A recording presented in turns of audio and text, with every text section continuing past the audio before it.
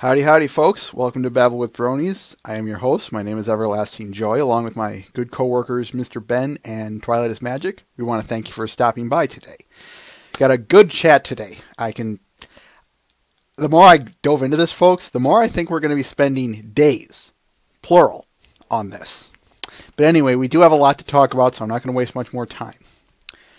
I'm going to do things a bit unorthodox here today because someone had a request to get in and get out for various reasons. So, I'm going to do the news, I'm going to do this one person's art, and then I'm going to, and then we will move on otherwise. One thing I wanted to bring to mind, do you guys remember about a couple weeks ago or so, we brought up that notion, or that article concerning Chili's and how it had that pony posted? Well, Applebee's did something in a slightly similar vein. I won't watch the video, but I do just want to bring this up. Piece of... hate it when it does that. Anyway,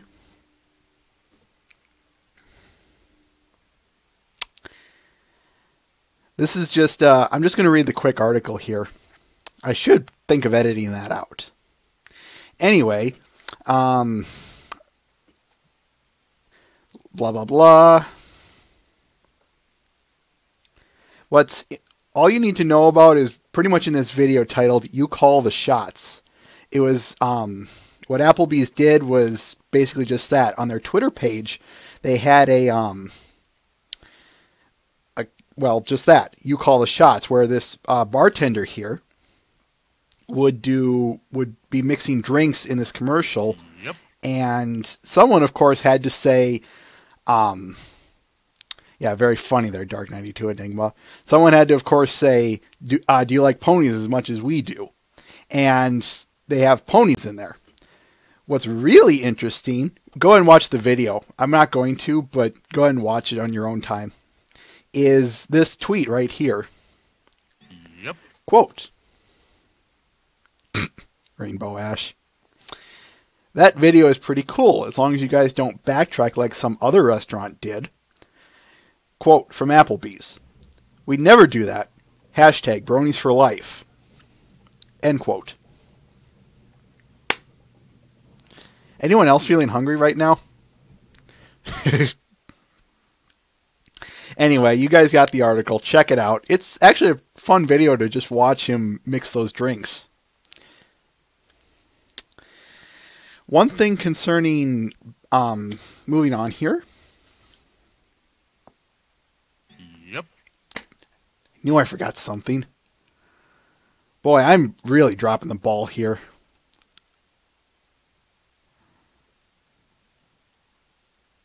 But then again, 'tis me in a nutshell. Thank you, Matt, though, for that. Everyone's saying turn the ping down. Anyway, moving on from my blunders. The 2013 Buck DVD is up for pre-orders right now. This is just their Facebook page. Long story short, it's just that they have a link to the pre-orders. Where is it that I wanted to say?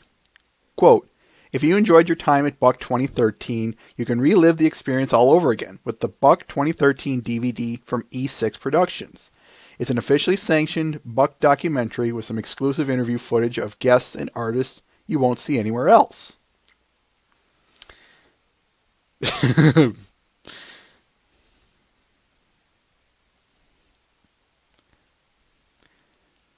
Some of the comments that you guys just brought up.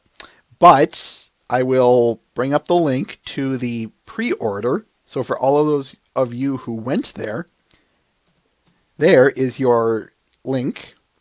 And actually, why don't I bring up the Facebook page again? So that way, if you have a Facebook page and want to follow Buck,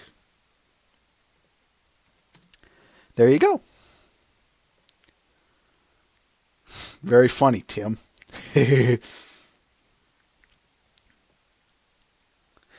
And finally, we just have our movies to get through today. For December 6th and 7th, our A movies on Brony State are Oh Brother, Where Art Thou? Pony 1 is Feeling Pinky Keen.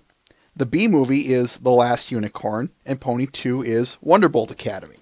So, if you enjoy movies, stop on by. If you enjoy movies, stop on by on December 6th and 7th. Our main movie night is Friday the 6th at 7 o'clock Eastern Standard Time. Yes, we have a European encore on Saturday the 7th at 2 o'clock Eastern Standard Time. So if you enjoy movies and watching them with friends, stop on by. I highly recommend it. Right here on Brony State.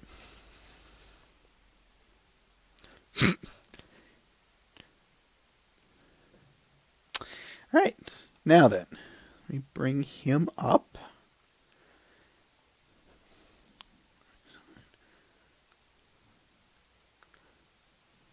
Doot, doot, doot.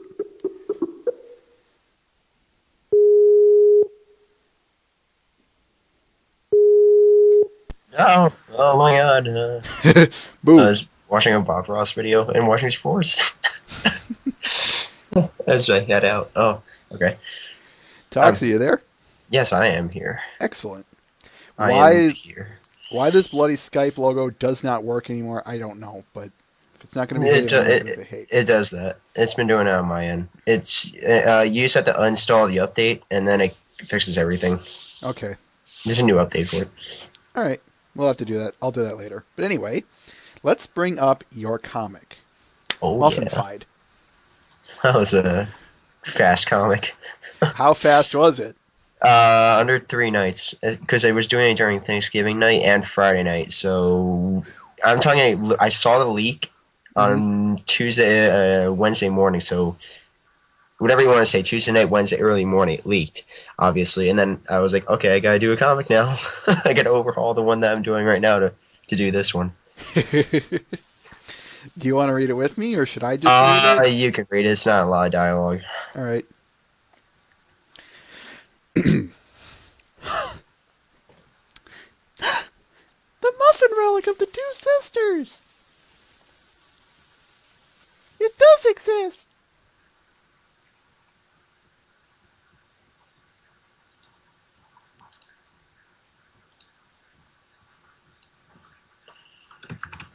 Dong.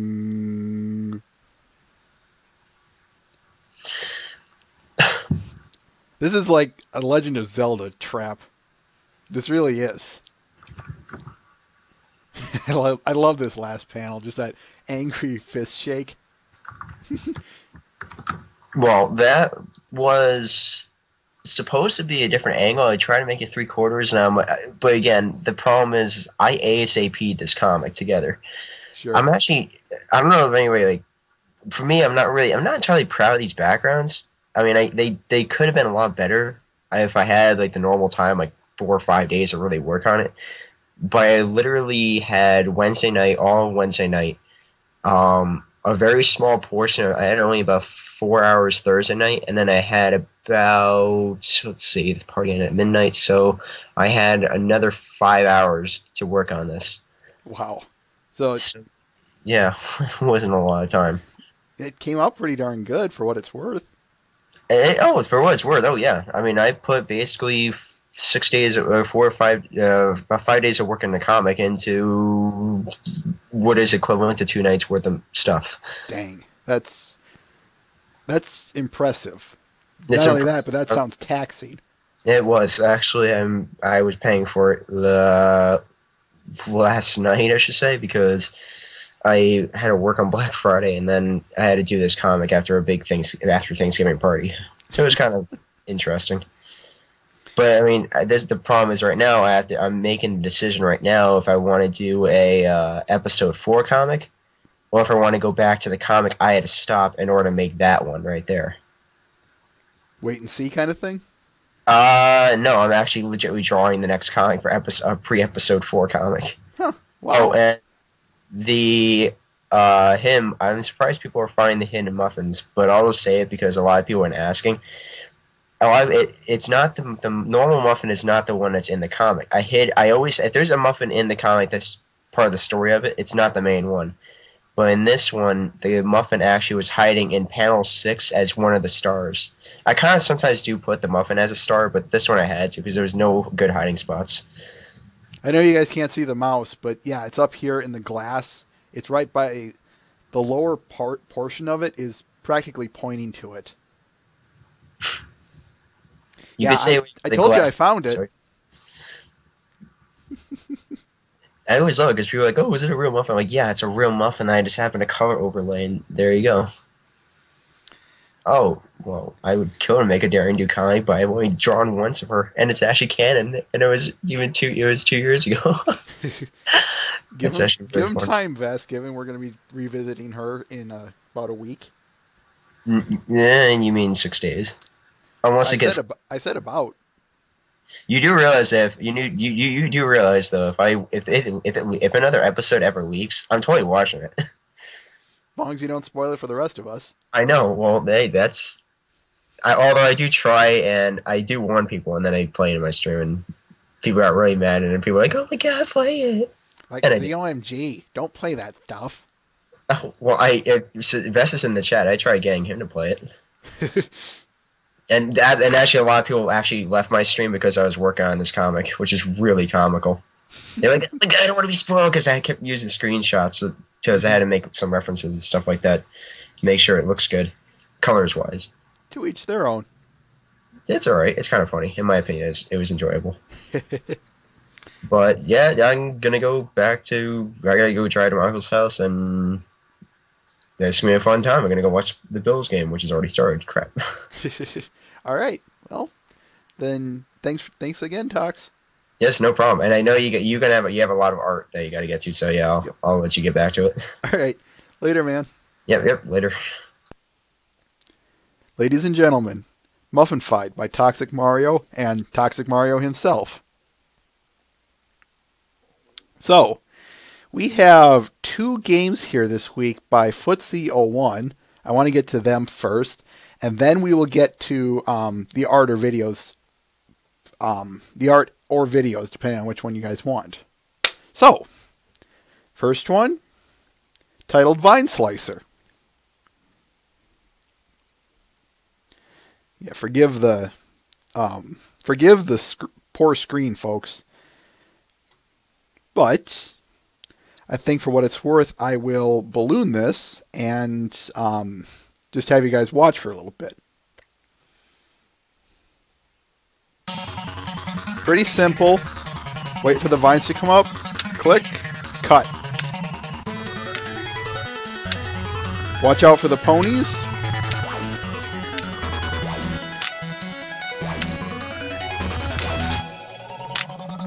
It's best done with a mouse, let me tell you that.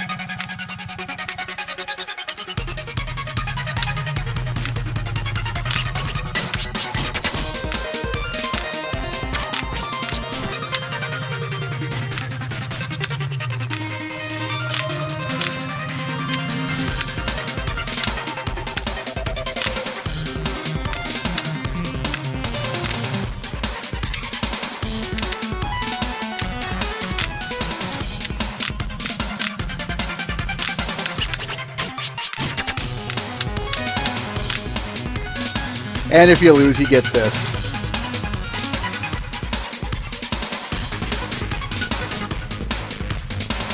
Why do you move over there? There is no reason for you to move over there, game.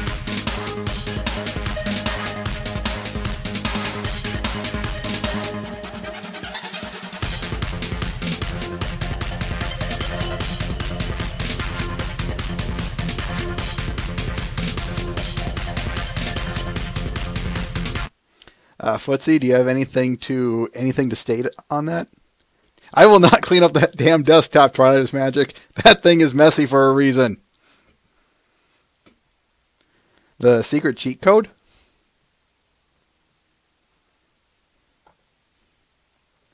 If it's the Konami code, I'm going to laugh.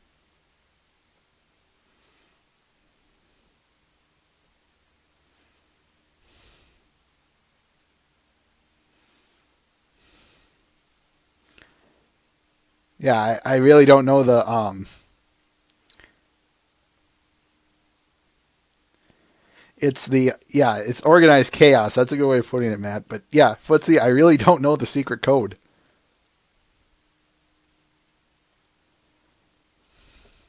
All right.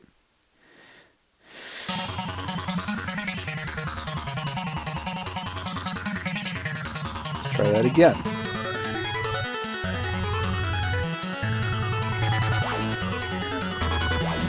Where's the back to menu button? Darn it.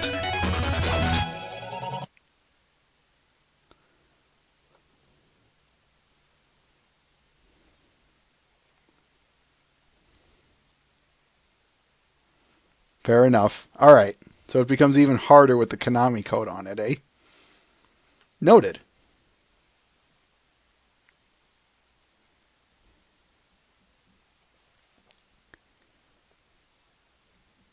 Well, let's move on to this next one. This one's a little bit more peaceful. This one is titled Elemental Reactions. This one I don't think I really need to balloon for, so thankfully. I like this introduction. The story is it's Twilight found a piece of the Tree of Harmony and is now examining it. The key to this is you try to break it up, start a chain reaction of sorts, and end all of the reactions in as few mouse clicks as possible. It's a fun game and certainly very challenging. The key lays in timing.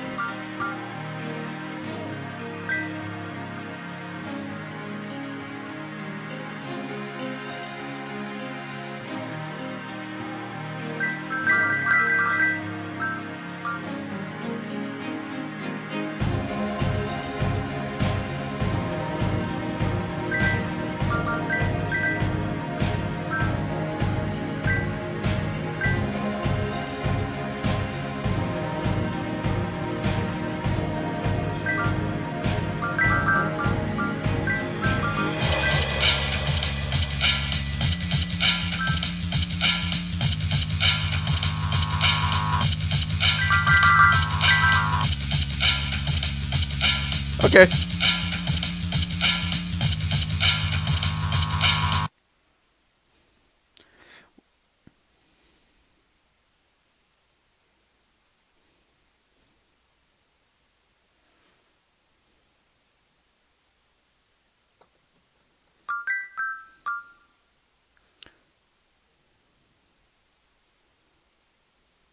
Up, up, up, down, down, left, right, B, A. Lol.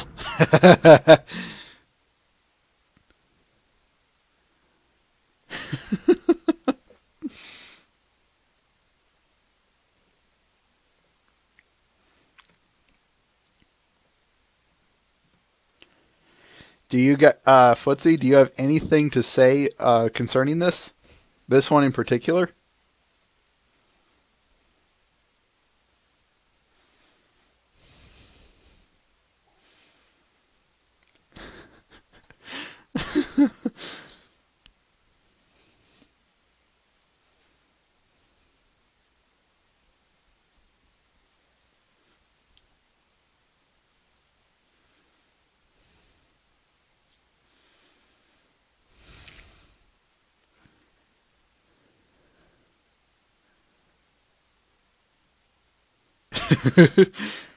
All right, all right.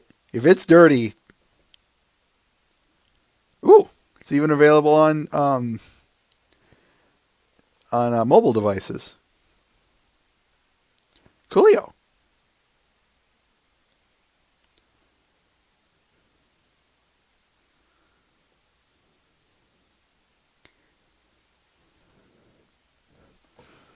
The cane on the left.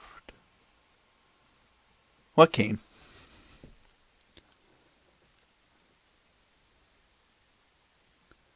Oh.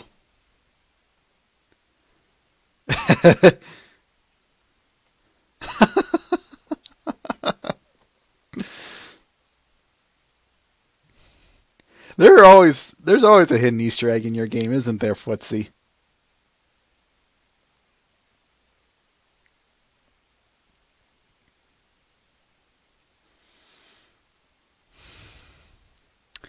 All right, let's move on. Ladies and gentlemen, Footsie 01's Vine Slicer and Elemental Reactions. Check them out. Seriously, I love the Elemental Reaction one. It's really fun.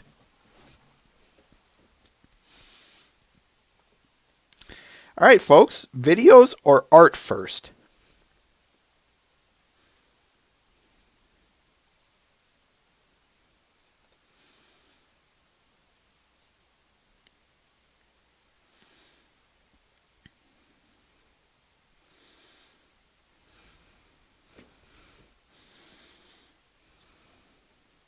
Sorry, Troy, I have no more games.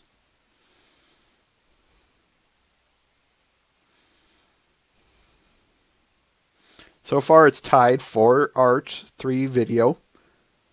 5.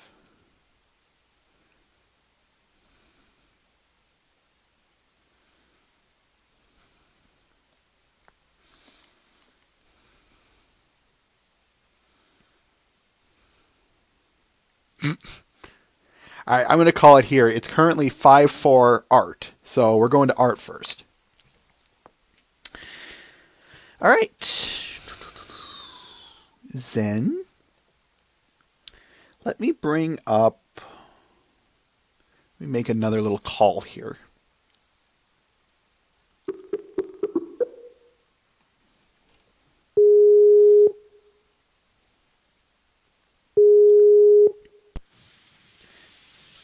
Vest?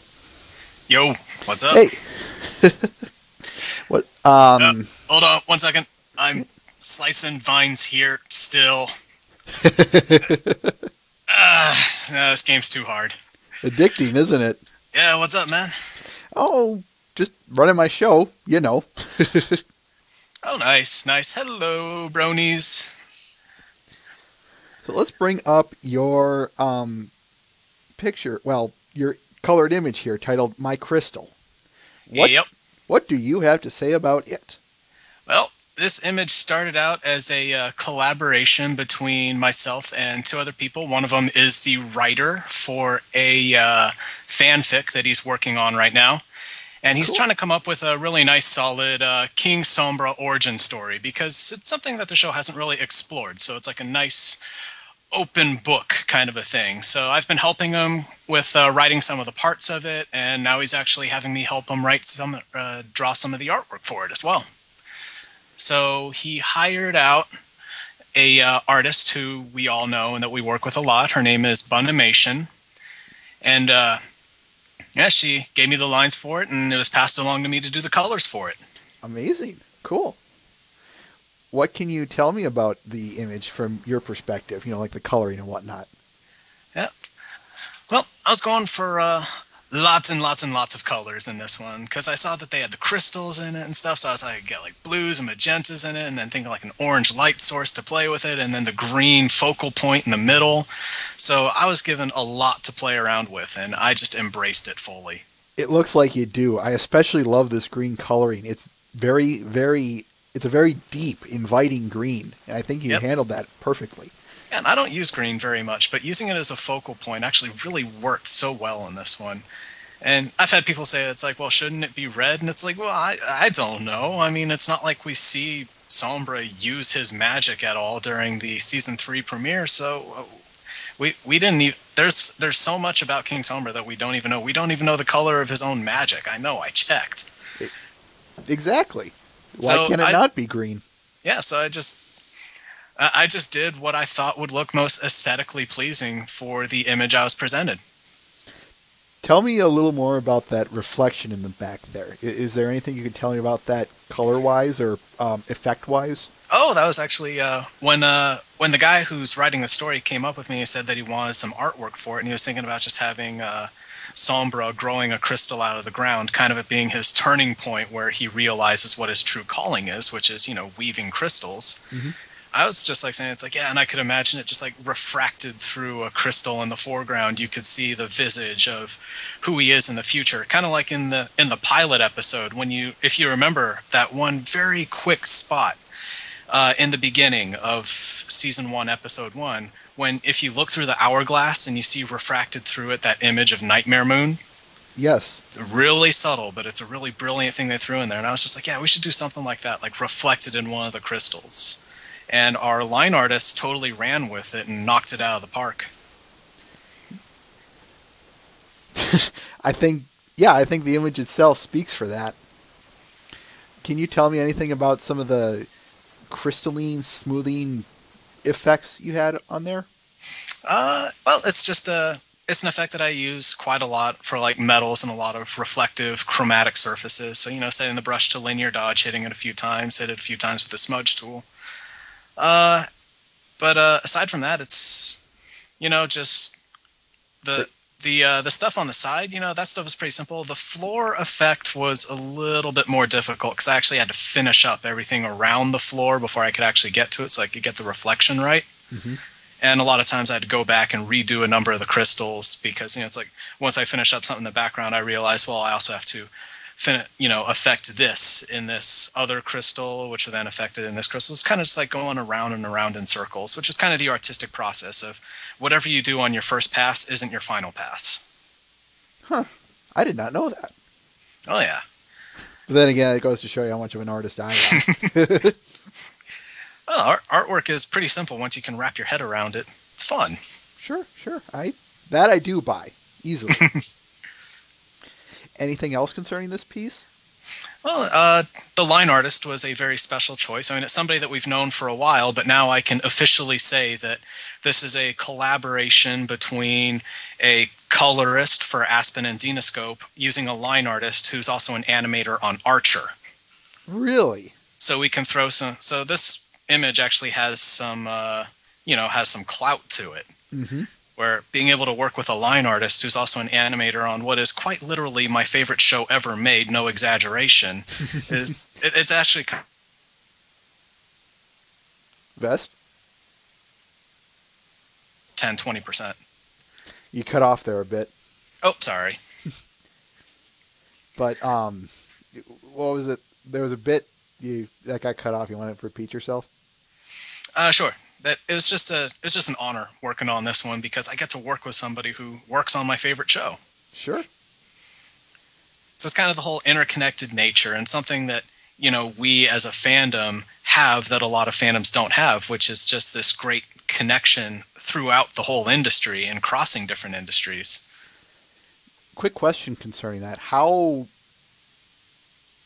I want to say unique, but how far-reaching, perhaps, does that go in this fandom in comparison to others? If you have any insight on that. It's especially prevalent in video games. I remember that there was a art director at Naughty Dog who posted a very lengthy and a very uplifting compliment towards the entire show and towards the fandom and the stuff the fandom was doing. And it transcends beyond video games. I mean, we have people in the music industry like Lady Gaga to Andrew WK who are like two polar opposites in the style of music they do. They're both fans of the show. Mm-hmm.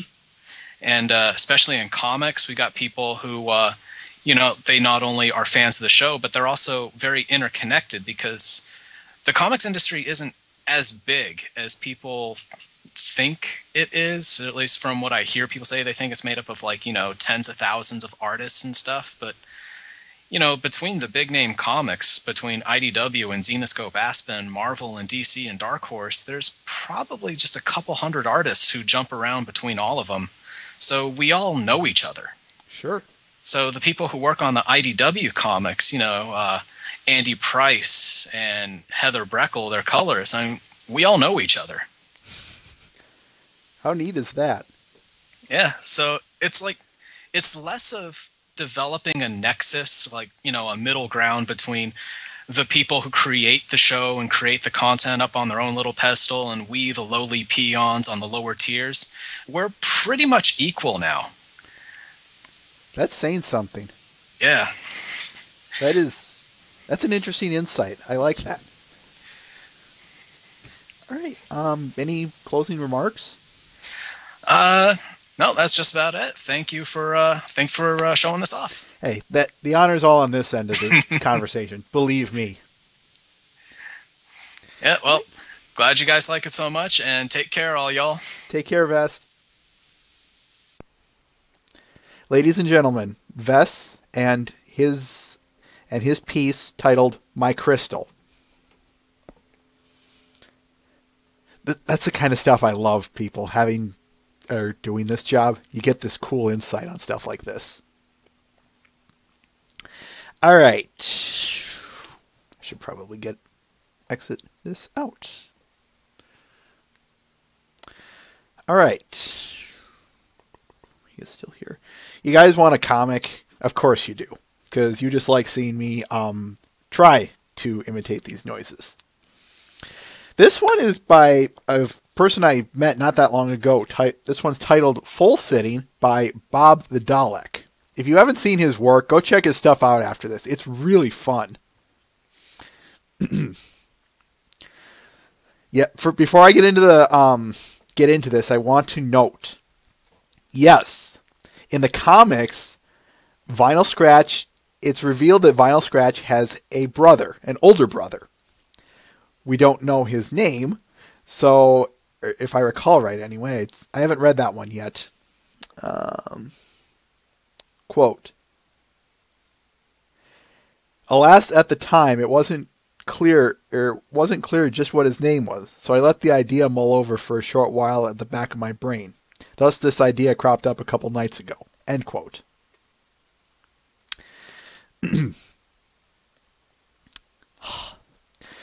Long play. I've got to go to market. I need you to look after Vinyl for a couple of hours. Who's a cute little fool?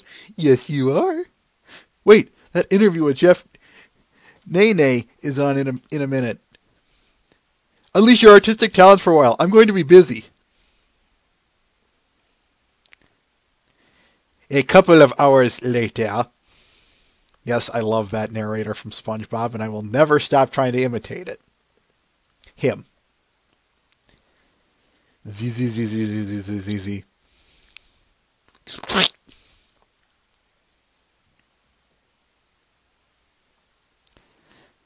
Vinyl! I need to get you cleaned up. What a mess.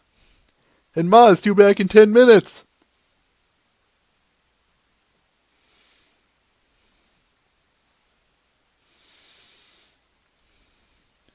It's possible Wither King Brony. Like I said, I haven't read them yet. I have them, but I haven't read them. This should have been motivation to read them. But I refer you to what I posted on the Brony State front page a few days ago. When I said my amazing laziness and absent-mindedness. Why won't the paint come out of your mane?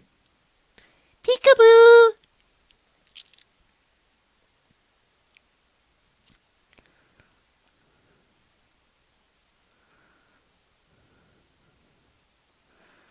Now, don't squirm, Vinyl.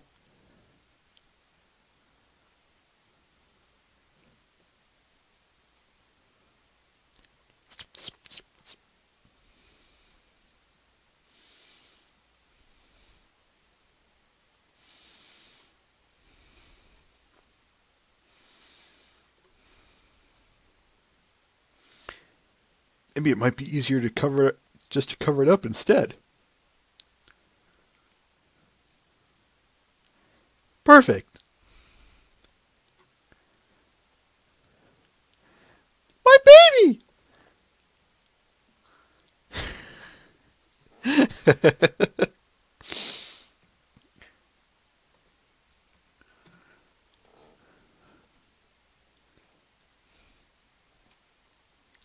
Ladies and gentlemen, Full Sitting by Bob the Dalek.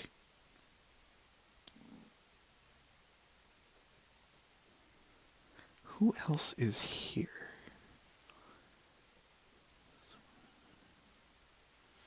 Okay.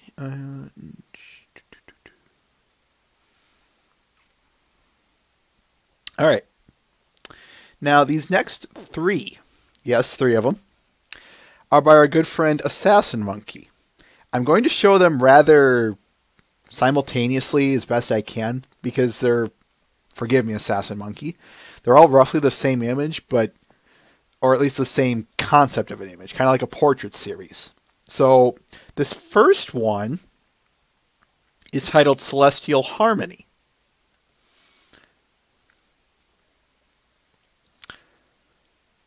The second one is titled Lunar Divide. Tree fitty. Where's my tree fitty?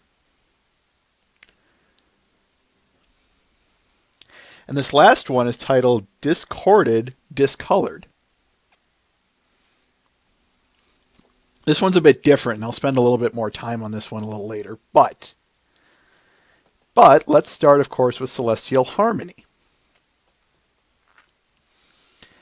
I love this picture. And this is the one that Toxic Mario was trying to get me to show last week. So, yes, this is one of those cases of, see, I will get to them, people. It just takes a while. I love this picture. Why? It's the lighting in particular. But I also love these effects that he put with it. This rough, as he put it. Quite a rough finish to this one. Didn't exactly go and clean up my brush strokes for a little change. Probably because of distractions during my stream. Mainly myself. Playing around with the composition, hiding large parts of the subject behind something or outside of the canvas. End quote. This works. I just think this works so wonderfully. Ignore the fact that it was, taking place during the night or, a nighttime scene. Yeah, this coloration is just amazing. Assassin Monkey, you did a fantastic job on this one.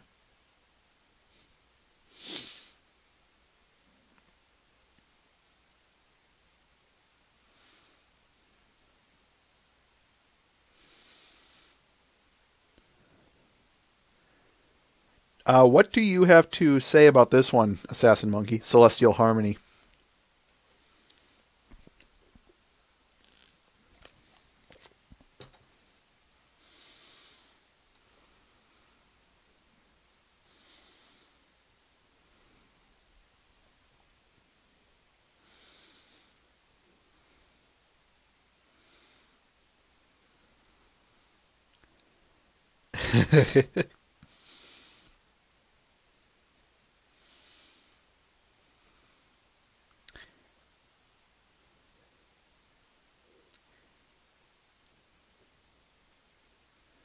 All right, let's move on to Lunar Divide.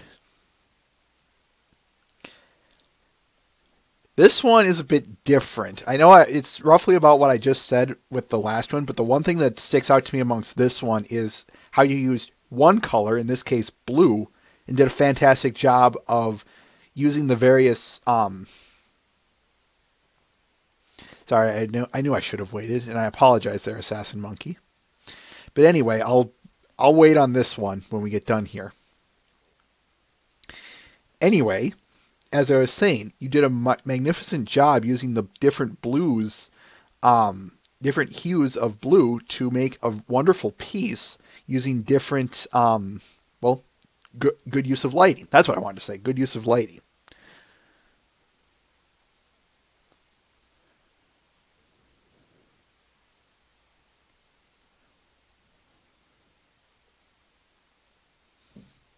Do you have anything to say concerning Lunar Divide, Assassin Monkey?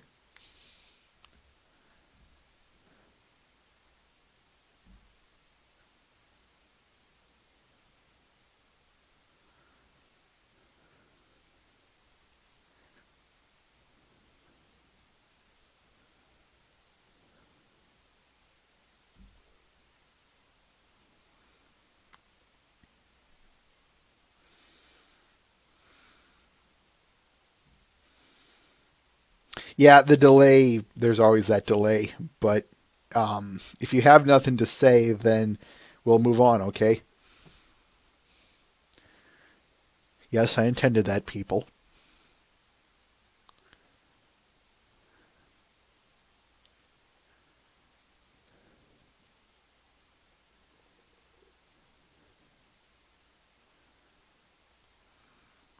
Well, of course, for the record, I know you're going to get this late, Assassin Monkey, but for what it's worth, I will always ask if the artist is here if they have anything to say to it, because, they might have something interesting too. If you do not, then we will move on.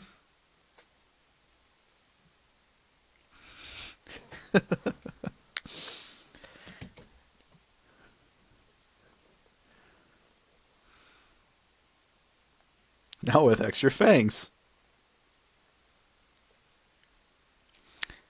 Alright, then, last on the list, discorded, discolored. Yeah, you go ahead and type in what you have to say about this one, Assassin Monkey. This one is a bit different than the other ones. I'm outside of the obvious, of course. I can't get enough of the mid-petrification that you did. I think that was a really good call, having this take place mid-petrification. Because it shows off your use of stones, or, the petrifying process, and the fact that he's still not petrified.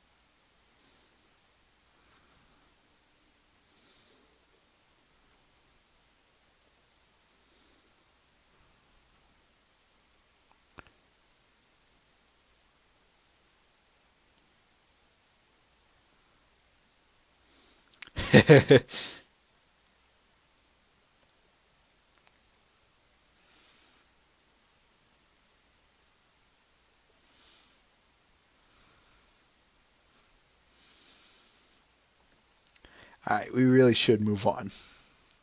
Here's Celestial Harmony, folks. Here is Lunar Divide. And here is Discord Discolored. By the way, one thing I should note about this one, very good job on the rainbow.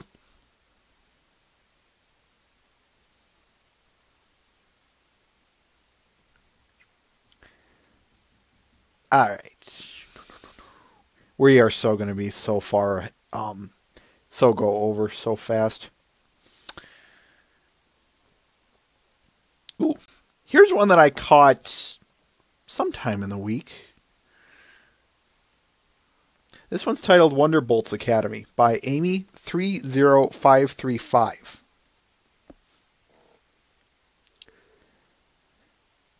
Yeah, if you guys probably can't tell, I always love these anime-styled ponies, whether pony or human. So I saw this one, and I just thought, this has to so go on my show. This really does. She did a magnificent job with some bright colors, with the bright coloring, the outlining with using the bright background against a darker foreground figure was really, really well done. That was a good choice.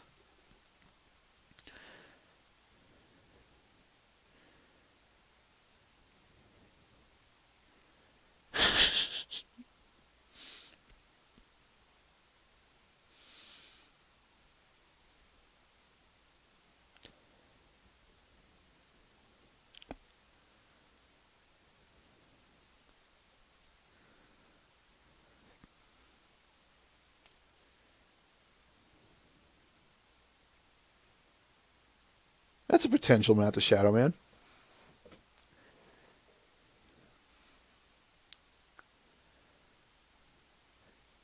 Yeah, I'm just kind of letting the I'm letting the comments roll in here.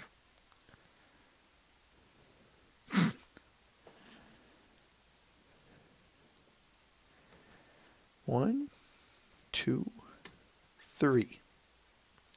Magnificent job, Amy. All right.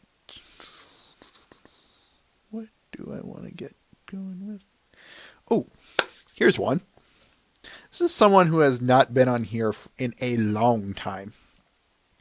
And I don't know if this is, I don't know if she will ever again. But we'll see.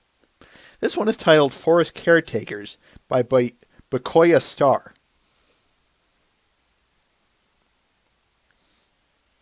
AKA Solar Slash, AKA Soapy Solar. Quote, a commission for Obi-Wan Kenobi to cheer up his friend. Feels a while since I've drawn ponies. End quote. I think the cutest thing about this picture has to be that little ducky. Because I can already just see the scenario going with this of the duck's like, I can't find my mom. Help me. And Fluttershy, true to her nature, would help the ducky find his or her mom. And I think that's absolutely adorable.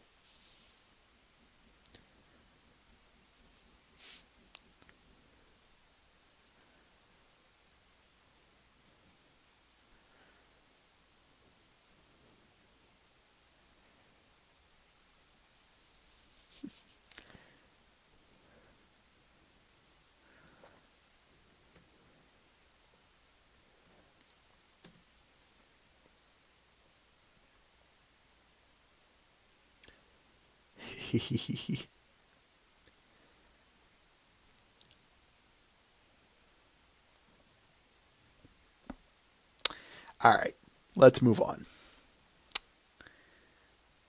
Who do I want to go with next? I'm just making sure that there is someone in the I'm just making sure that I am not missing anyone in the chat. So yes.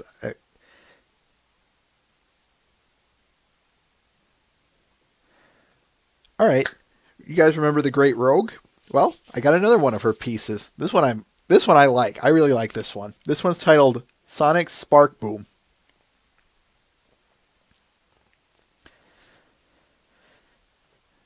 Magnificent job using the focuses.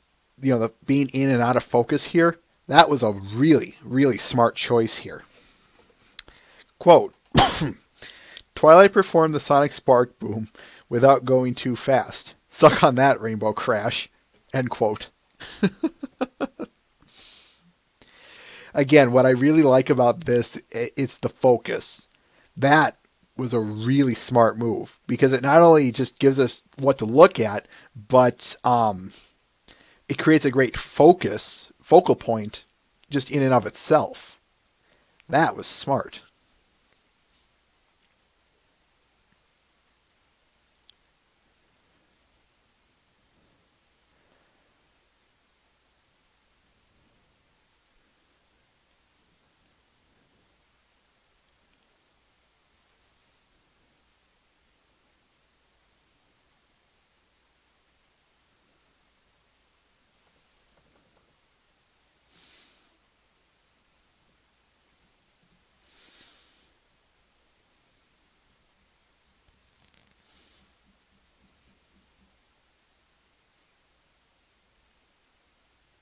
Teach their own. Twilight is magic.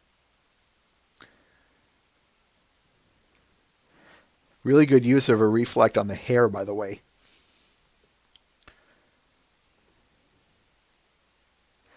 All right. Let's move on.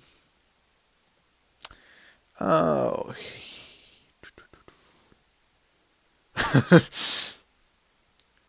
All right, I'll do this one. It's a comic titled Castle Crashers Comic by Pixel Kitties.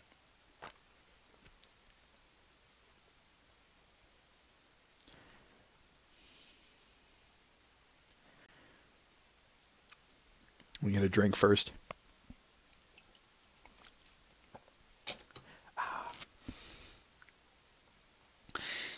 Time to find out who this Pony of Shadows really is. It was not by my hoof that I was given flesh. Pinky?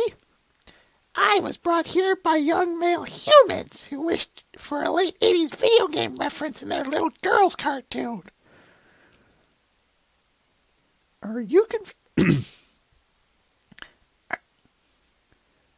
Are you confusing household solvents with power-ups again? Because you're making absolutely no sense. Perhaps the same can be said of all religions. What?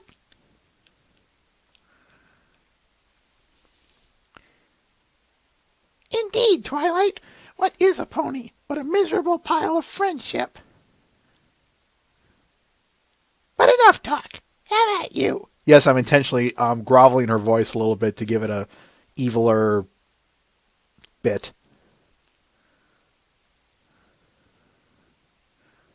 That Medusa head.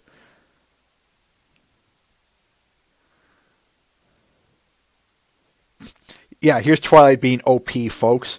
Do you wish to continue the game, yes or no?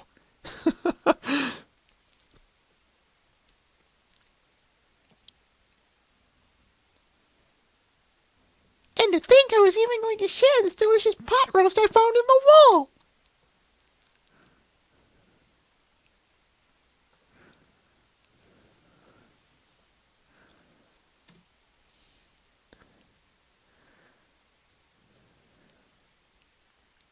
Ladies and gentlemen, Castle Crasher comic by Pixel Kitties.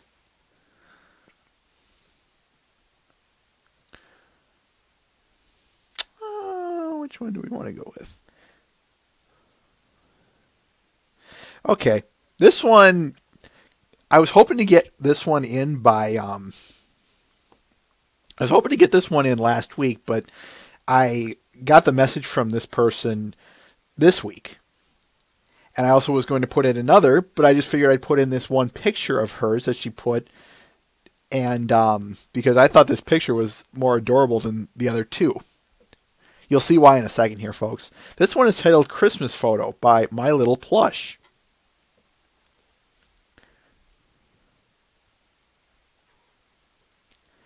I'm just going to kind of let this one speak for itself. I was originally going to try and show the Pinkie Pie because I thought those accessories were just absolutely adorable right there. And then I found Fluttershy and wanted to show her as well. But then I figured, like I said, I just saw this and I thought, why not show this instead?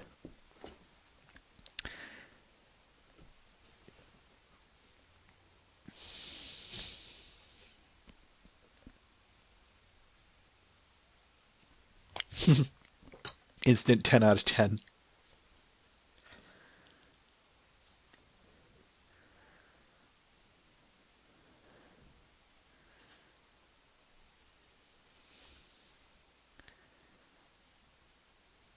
Actually, it's just a ring of bells, Twilight is Magic.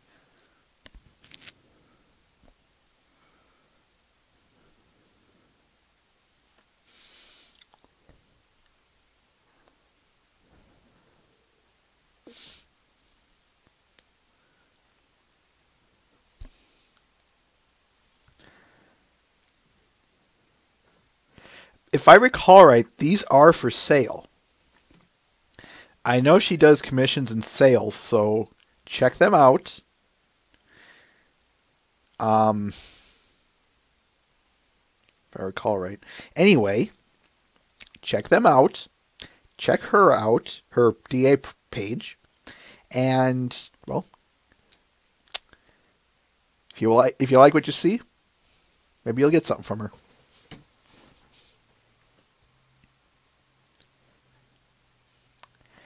All right, let's move on. We've only got about 5 minutes before we're over the first hour. Where did that time go, folks? I want to know where that time went. Ooh, here's one. This one is by a guy known as Mike Grey Wolf, titled My Little Pony Season 4, Twilight Princess Returns.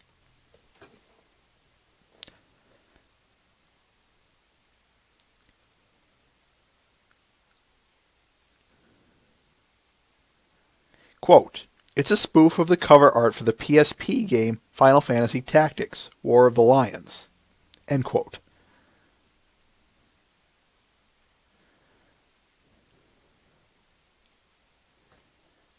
The sign says, "Caution, Princess Flight Training Grounds. Stand clear. Look out for falling alicorns." End quote.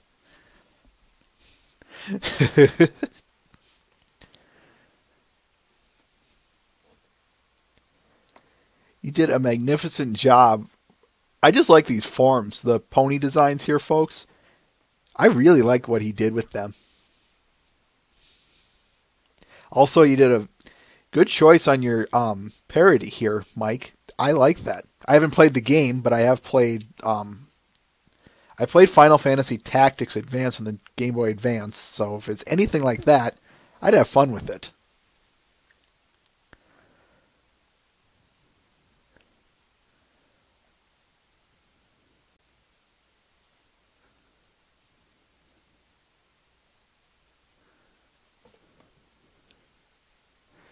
All right. 1, 2. Rainbow Crash.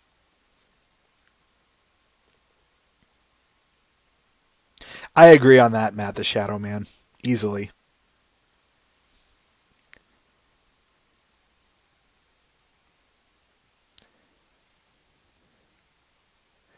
All right. Let's see. No.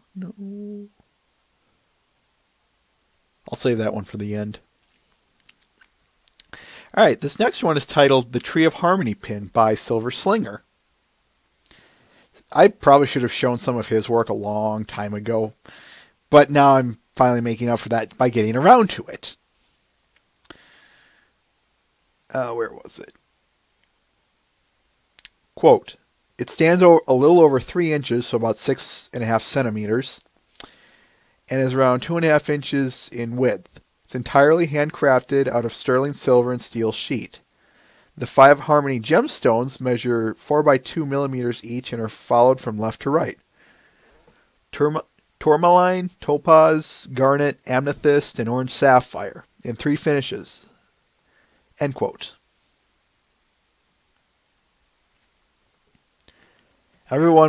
There's at least one person that exists in this world who will say everything deserves more screen time. But anyway, yeah, do I really need to say much here, folks? Most of you guys know who Silver Slinger, aka Chaotic Brony, is and are familiar with his work. What I loved about this one, though, was the fact that I think he went a little overboard with this one in a good way, and I love that.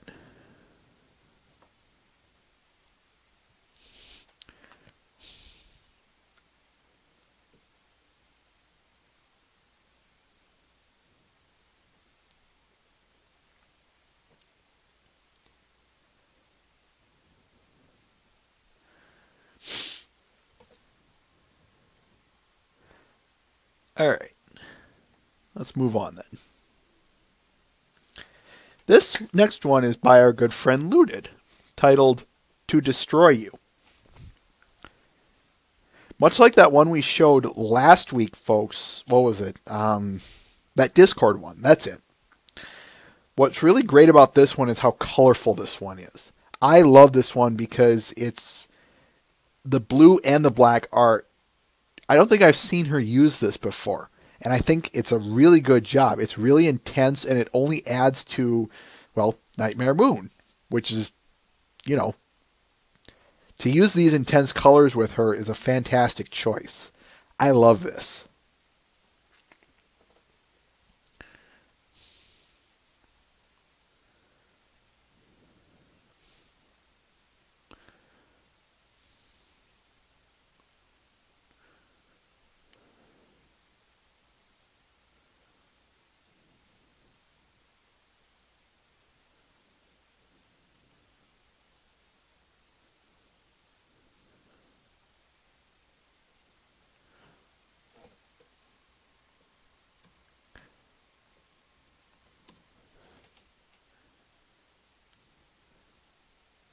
Right on, Twilight is Magic. Right on.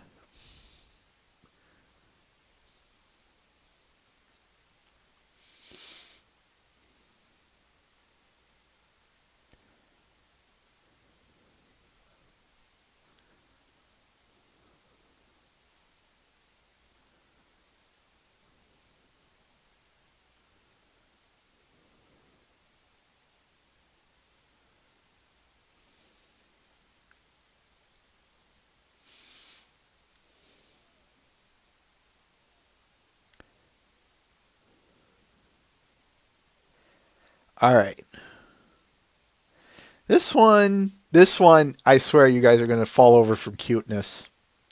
This one is titled Main Six Sleepover by Nigel von Wolf.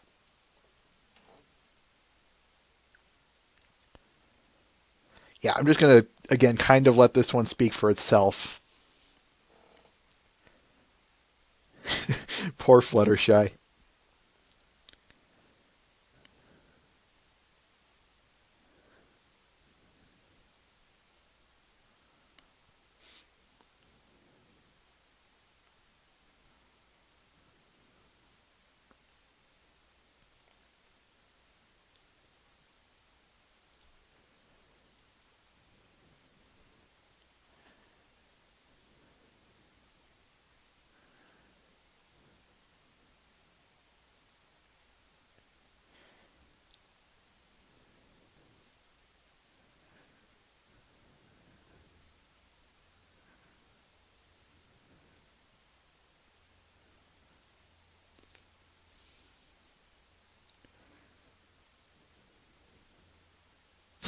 Matt.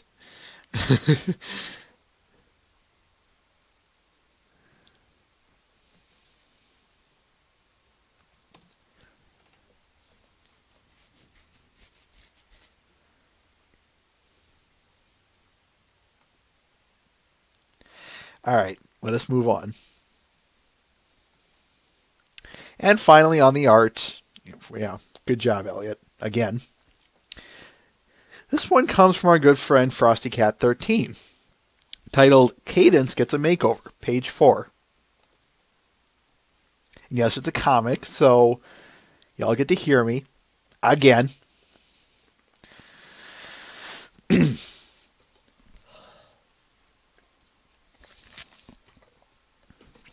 Yeah, you hold that thought, Matt.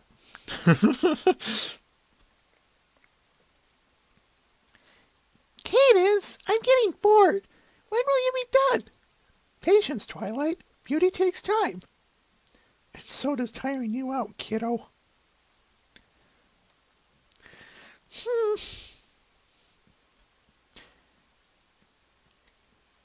Cadence, I really don't think. Flink. Oh, no, I ruined your mane. Now I'll have to do it all over again. Do it all over again. Enough! My mane looks just fine, Katie. Now it's your turn.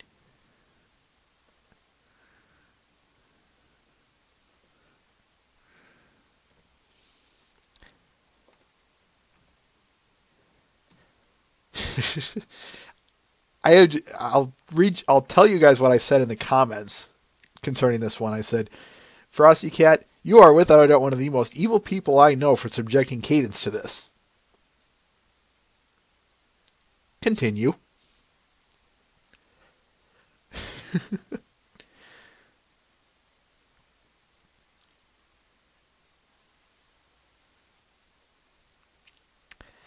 All right. Video time, folks. Let's go with this one first. This one is titled Destiny by Argo Demon.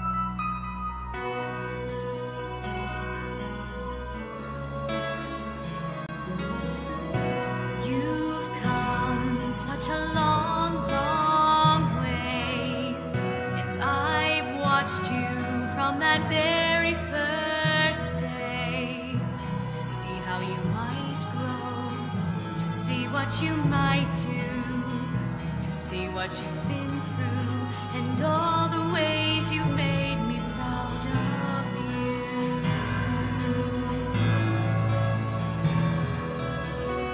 It's time now for a new change to come. You've grown up and your new life has begun.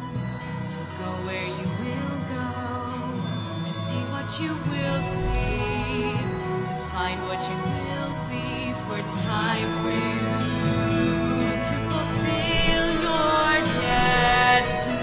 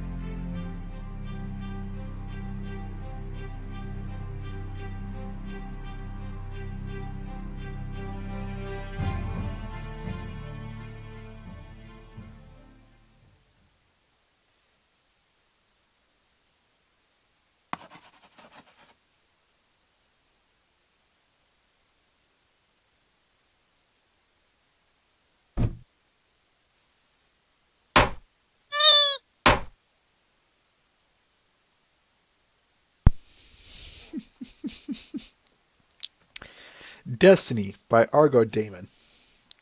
Sorry.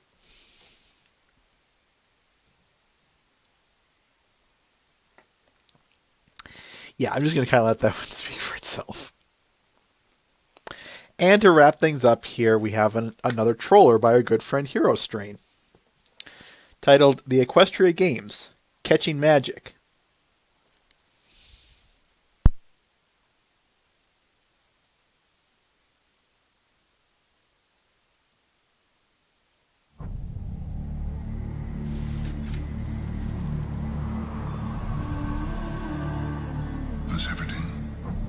You fought very hard in the arena, but they were games. Would you like to be in a real war?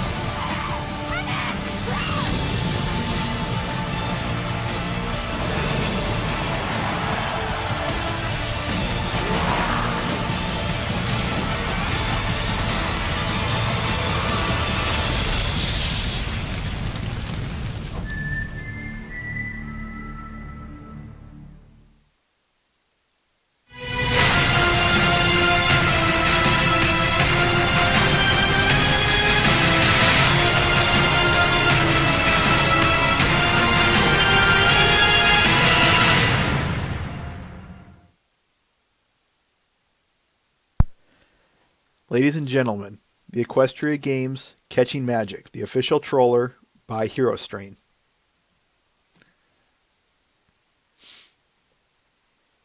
All right. Yeah, I am very sorry for the time, all the time we went over. Matt the Shadow Man.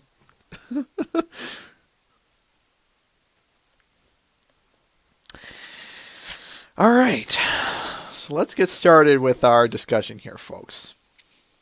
The writing staff, or at least who I asked. One of the reasons I did it this way, was this does two things. First of all, this gives us a lot of stuff to talk about. 2, this gives us a reason to revisit this topic in the future with some of the other ones that we're going to get to in season 4, the ones that we didn't get to today, and so on. So, yeah, let's open it up. The writing staff. What do you guys have to say about them? What do you have to say to... This is just to open it up. And this is on a very broad, general level.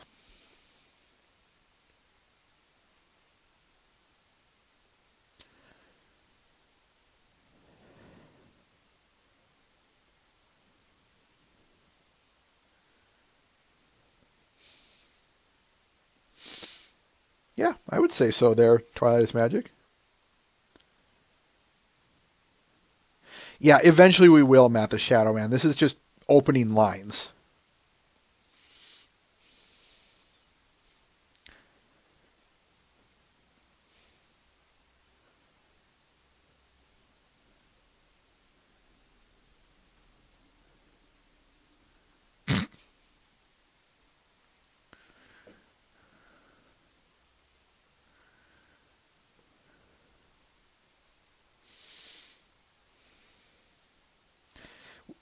Well, again, patience, Matt.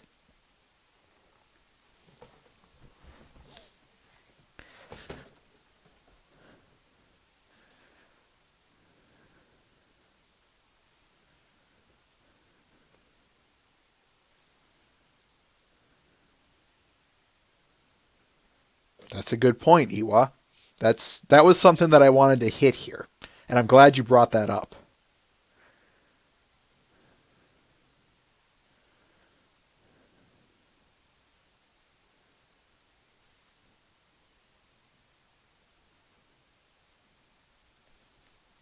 Right there, Rain Shadow. Right there.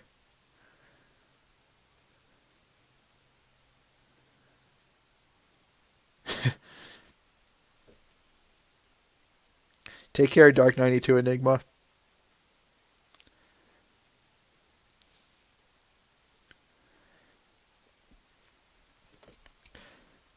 Well, as Matt opened up with, yes, we will be talking on a more writer by writer specific case, but right now I'm just seeing what you guys have to say about anything specifically or on a general basis. Before we move on, though, I'm just going to get these last few comments read in and we'll move on.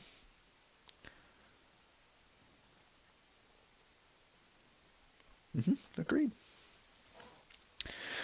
Before we go on, I will say this. Let us not, okay, I'm going to stress that again, not start with M.A. Larson. Why? I need another writer to make a point concerning him. So, except for M.A. Larson, which one of those listed beforehand that I listed, do you guys want to start with?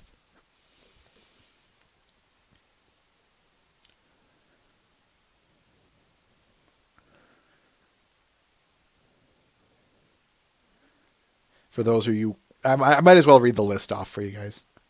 We have Charlotte Fullerton, Mitch Larson, I already said about him, Megan McCarthy, Dave Polsky, Amy Keating Rogers, Cindy Morrow, and Meriwether Williams. So you guys want, I got 2 McCarthy, 1 Polsky, 3, 4, 1.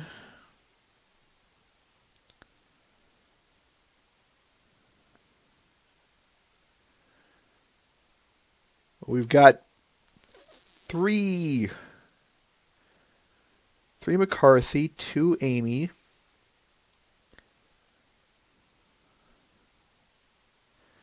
Why don't we start with Megan, since that's who won out. 4 with Candaru there. So, Megan McCarthy. What do you guys have to say about her?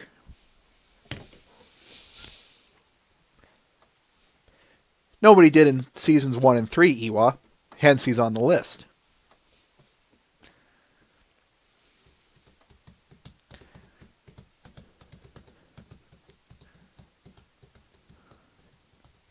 I'll list you guys off what episodes they wrote. Because, yeah, what's funny is I'll share a quick personal story with you guys because, that's why you're here. This has to have been one of the most fun research episodes that I've ever done for this show. Because the more and more I got into it, the more and more it kept pulling me into it. It was like, why? Because I started noticing so many patterns amongst the writing. As Twilight is Magic pointed out, I evaluate on an episode by episode basis. So the writing staff the writer barely concerns me. Because, just because it has written by so-and-so, as I've preached time and time again before, does not make the episode instant gold or crap. And I hope you guys see that as well. But when you stop looking at the specific and start looking at the general picture, you start noticing patterns amongst them. And that gets fun. Really fun. For me, anyway. So,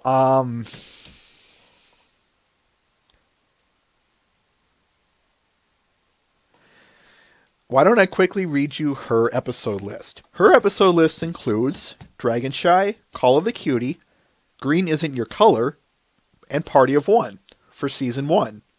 Season 2 is Lesson 0, Sweet and Elite, Hearts and Hooves Day, and A Canterlot Wedding, Parts 1 and 2.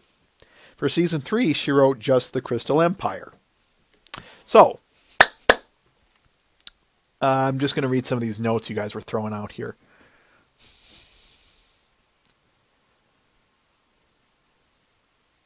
Yeah, Ken Colt, that is without a doubt probably the most impressive thing about this. Not only this writing staff, but this whole show is exactly what you said. They keep not only the characters in a pretty good, consistent character, but it's not only consistent, but there's good growth across the entire season, which is something that we'll hit on eventually, even more so as we get further and further along.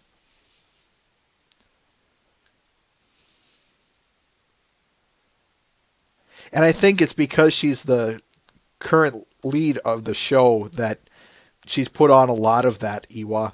That doesn't mean, and the reason I say that is look at her season 1 repertoire and then look at her season 2 and 3 list, and you'll see what I mean by that. Good Lord, sudden wall of text.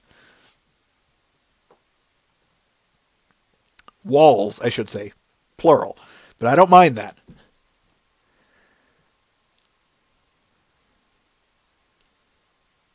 And yeah, I know you guys want to say season 4 and all that as well, and that's true.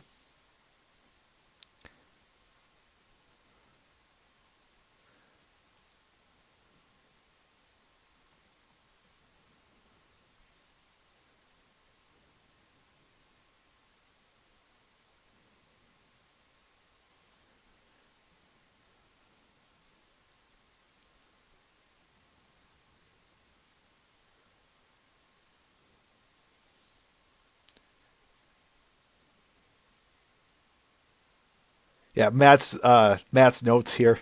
I'm reading them.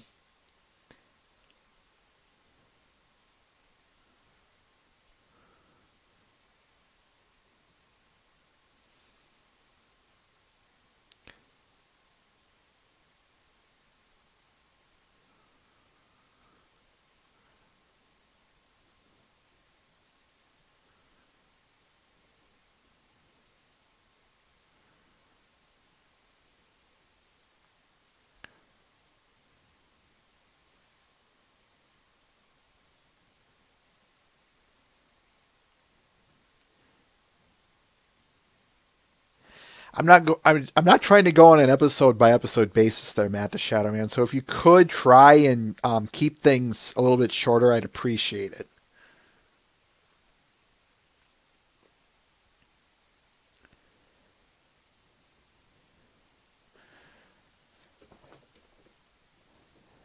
There was a pattern I noticed amongst her that I want to say.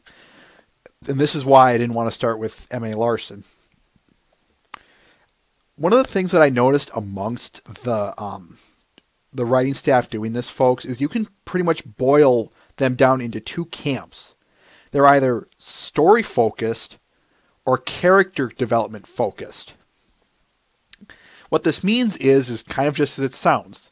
Story episodes are more devised to just tell a good story, whether it be, pretty much anything M.A. Larson wrote or some by Amy Keating Rogers. These are just designed, as I said, just to tell a good story. There isn't much grand or amazing character growth as in the other camp. The two work off of each. The two are opposites, is what I'm trying to say. As I said, let me state for one thing though, there are exceptions, of course. But it's a general basis. And yeah, you could say that Twilight is magic. Not character development in so much as or character focused would be a better term. McCarthy, on the other hand, that I noticed looking at these episodes, and to be fair, this is a completely subjective point that I'm making. McCarthy was unique in my research based on that hers, especially her finales and openers, unlike placing her in either or camp, I can put her in both camps at the same time. And I think, to me anyway, that's where her greatest strength lays in, is that she's both story-driven and character-focused. All of the other writers that I noticed, it was weird. I saw I could pretty much put them in either or camp, as in discreetly. Yet McCarthy, I couldn't. I had to put her in both. And I think it was Saturn who said McCarthy gets the characters, or gets this show the best. And I think that is the key reason why she gets it the best. Is because she can tell both a great story and develop the characters greatly.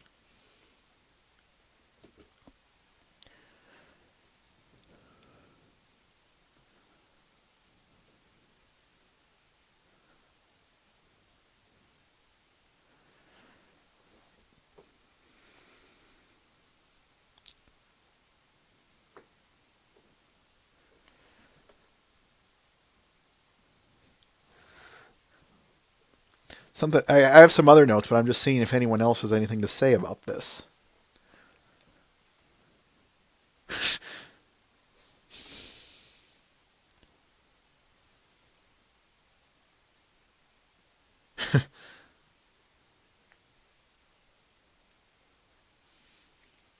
What do you guys have? There was something else I noticed. Something that was interesting, and I think this partially has to do with, or this has to completely do with the fact that where she was in season 1 versus where she is now in seasons 2 and beyond. All of her season 1 episodes were self-contained, meaning that they don't have any... I'm going to finish my point here before I get to you, Ken Colt. Her season 1 episodes were all self-contained, meaning what happened in there just happened in there. There was no long-lasting, lingering continuity, no major overhaul of a change to the grand scheme of things. And then you look at her season 2 episodes, and that just gets thrown right out the window, right there. We've already talked about Lesson 0 and what I think about that episode.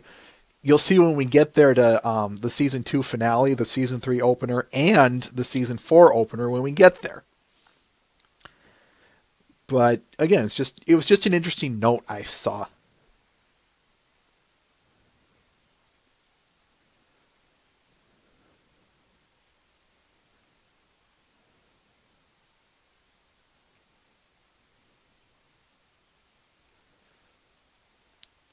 Does the phrase two sides of the same coin mean anything to you, Ken Colt? You're thinking that opposites have to be mutually exclusive. Not necessarily.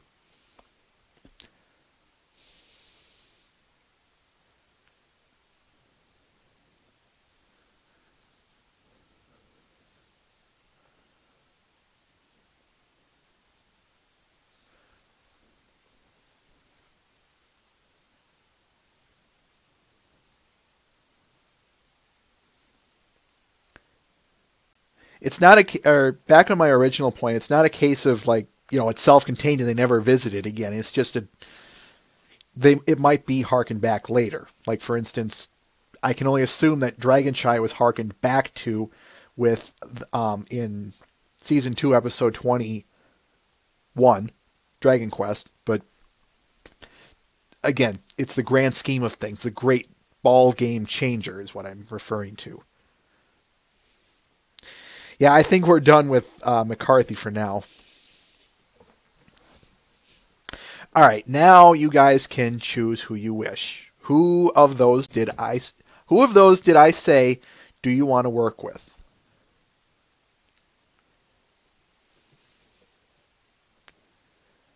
Fair enough. I suppose it's just a matter of poor definition on my behalf then, Ken Colt. And yeah, parallel, just different, however you want to call it. However you want to call it, but it's not in the sense of a brawl or scuffle or, fighting, etc. That's the way I want to define it.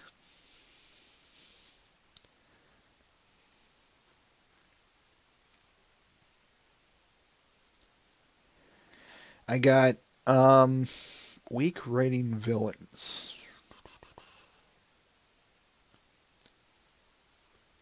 I actually want to hit that before we move on. What do you guys have to say about Matt the Shadowman's point here? That Megan is weak at writing villains. I'm not going to get into the love stories bit, though. We'll save that for when we get there. What I will want to get into, though, is that first point. Weak at writing villains.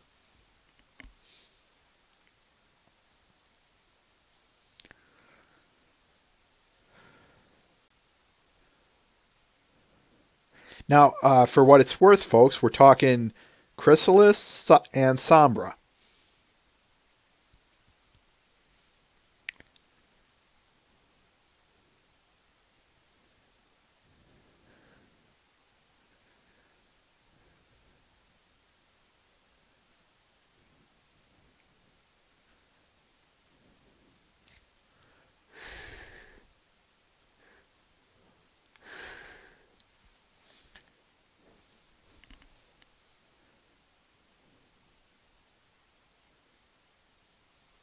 Right there, Twilight is Magic. We'll get to Sombra when we get there, because I do have a lot to say about him. A lot of it good, mind you.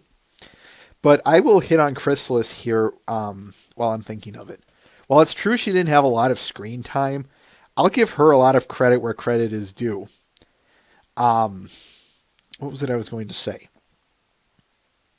She did a good job of fooling everyone, and I like her characterization here in the Season 2 finale than I do in the comics. We'll get there when we get there.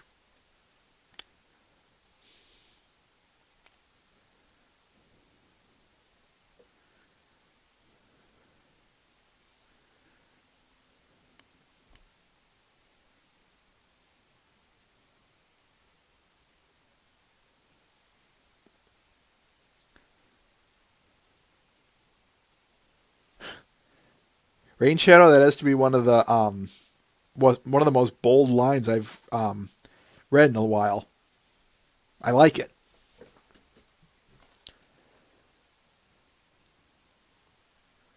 Just checking the lighting.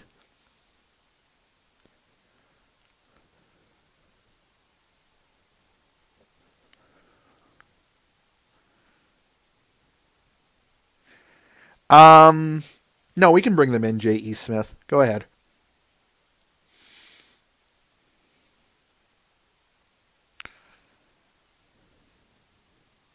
Yeah, for the record, folks, most things are open. Leave season 4 out.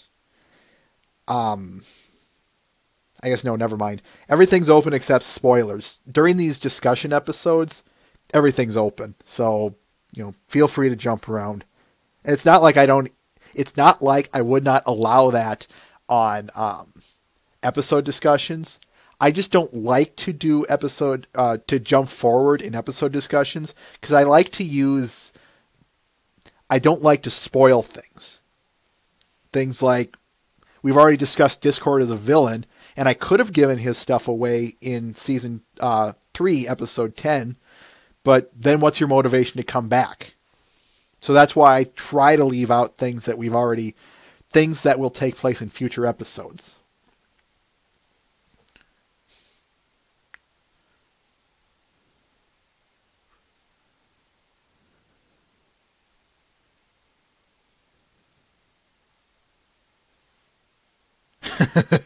Ken Colt. I kind of like that.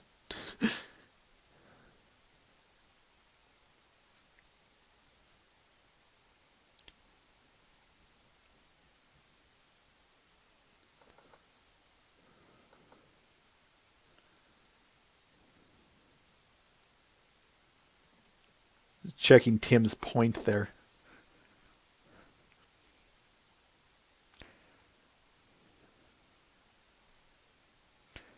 And of course, you have to consider backstories from a storytelling standpoint, folks.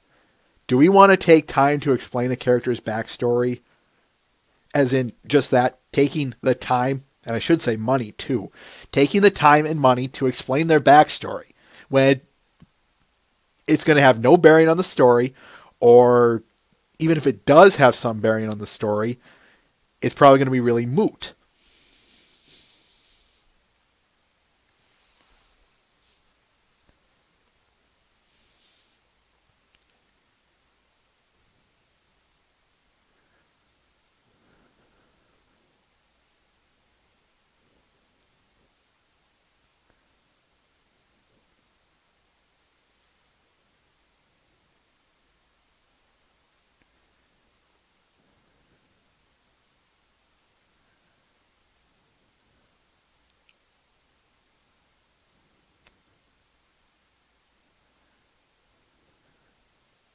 Sombra, not even once.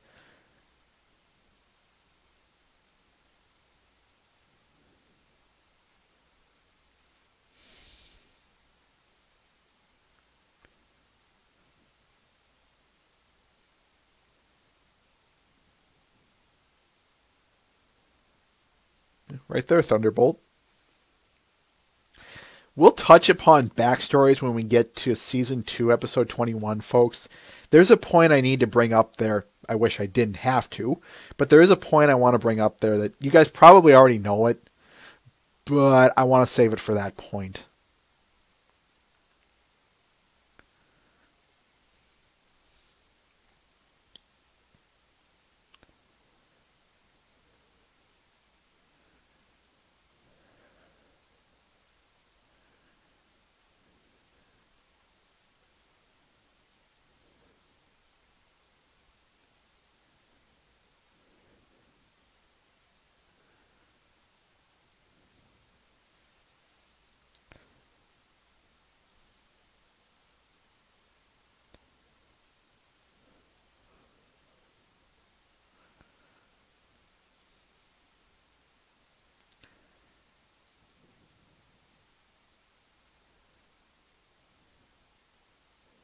Not that we know of, Wither King Brony.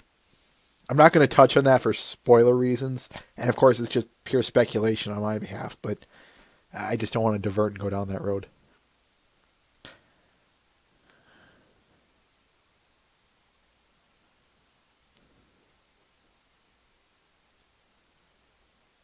Which is exactly what they did, J.E. Smith.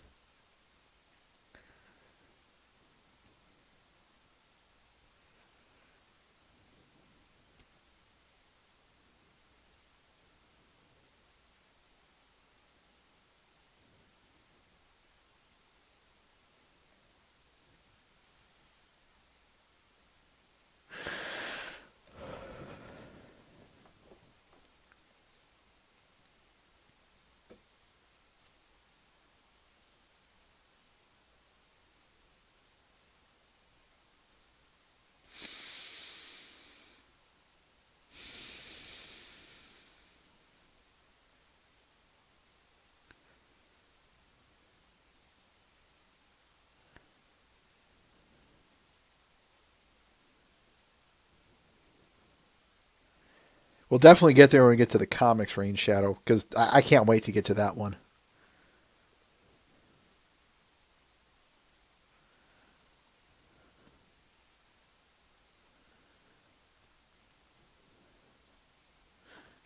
Amen, Wither King Brony. Amen.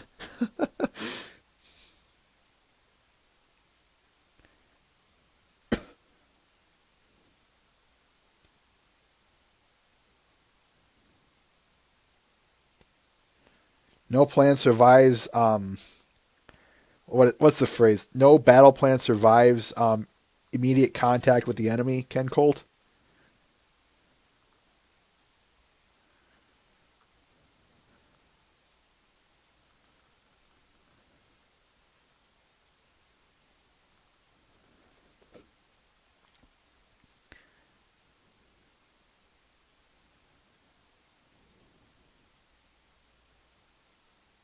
Understandable, Rain Shadow. That's understandable.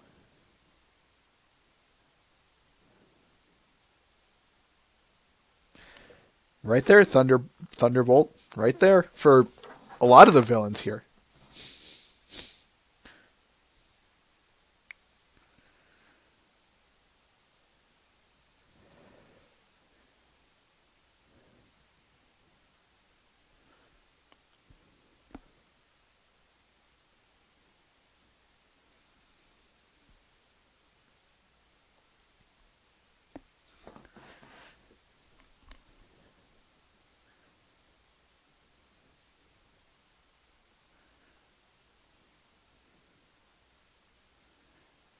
What's surprising, Matt the Shadow Man, is of those that I listed, not many of them do. Obviously, yeah, McCarthy, I'll just state this for, you guys can keep talking, go ahead, but yeah, Megan McCarthy did with Foster's Home for Imaginary Friends, but surprisingly, not many of them have worked with Lauren, at least on shows like the Powerpuff Girls and Foster's. So I don't know, I can't say on behalf of the other writers who and if they have worked with her. Now, I could be wrong, of course, so work with me here, but this is just what I saw, nothing more.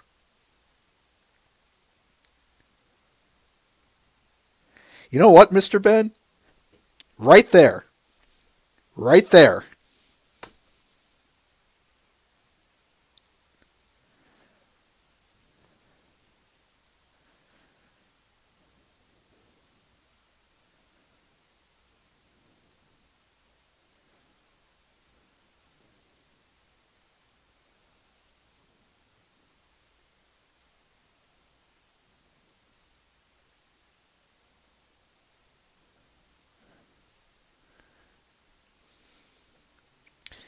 I think we're starting to really go off track here, folks. Now, at this point, I think we've hit all that we can.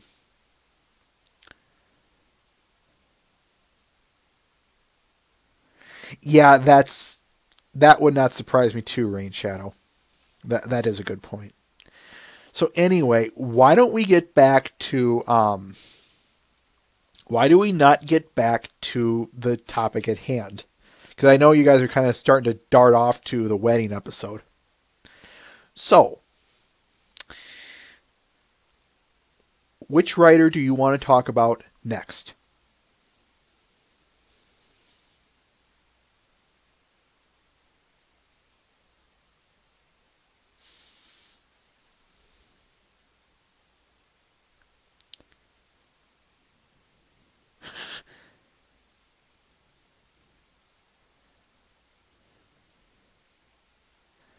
So that's 2 for Amy. 3. 4. No, I'm not going there, Mr. Ben. 5. Okay, I think it's pretty darn unanimous. Amy Keeting Rogers, folks. What do you guys have to say about her? Before keep going, but I'll just read the episodes off here. Her episode list includes The Ticketmaster, Applebuck Season, Bridal Gossip, Fall Weather Friends, A Dog and Pony Show, and The Best Night Ever for Season 1. Yeah, she wrote a lot of it. For Season 2, They include The Cutie Pox, The Last Roundup, A Friend Indeed, and Mystery on the Friendship Express.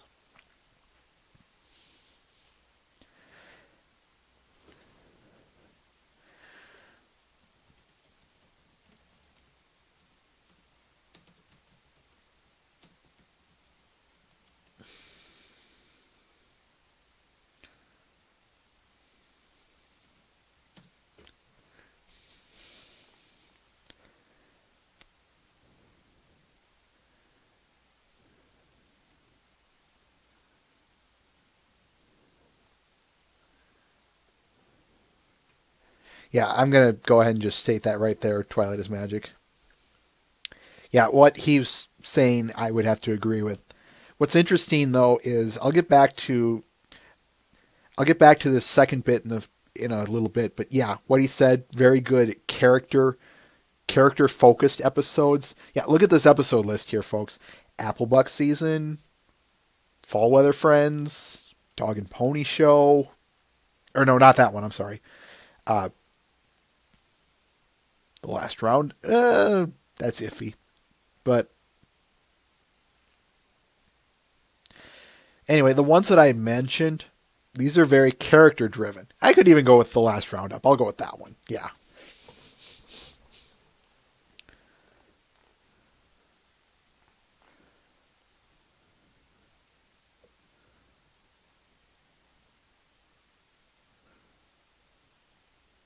Examples, Twilight is magic.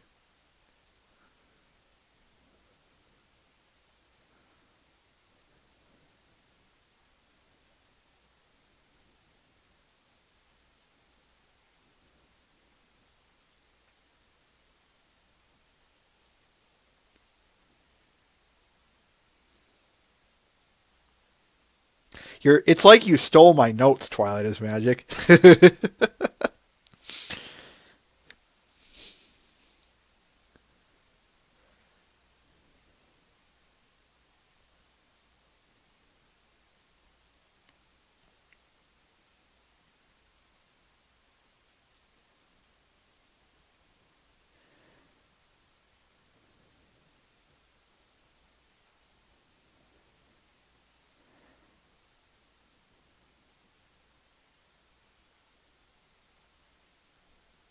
If anything, it's just a point.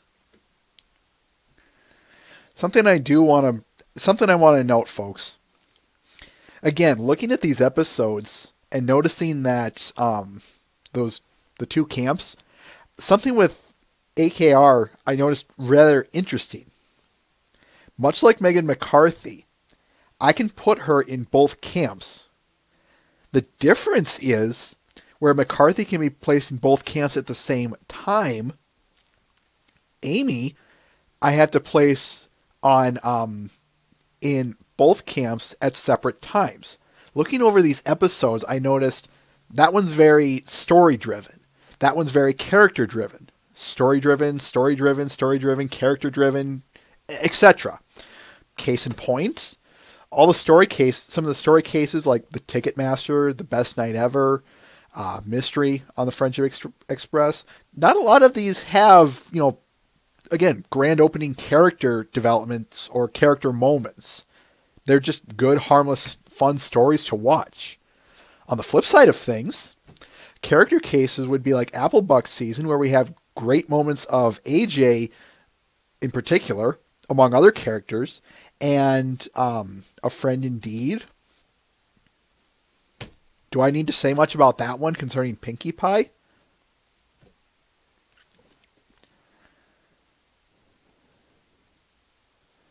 So it was just interesting that I can put her in both camps, but I can't put it at the same time.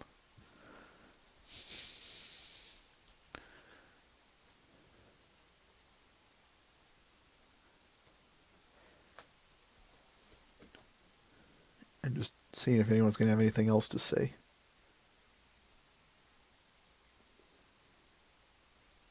I would go ahead and say that. One last note I want to throw at Amy here. Hang on, I'm going to read Matt's bits.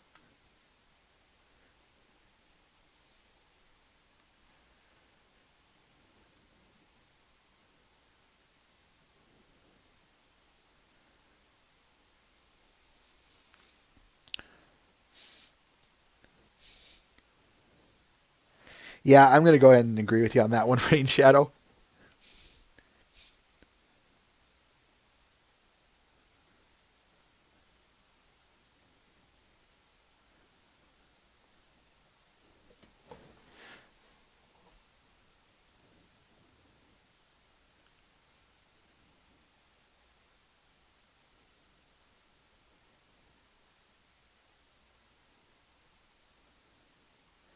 Actually, that fell out of her power, Candaryu. That was higher ups who censored Derpy, but we'll get there when we get there.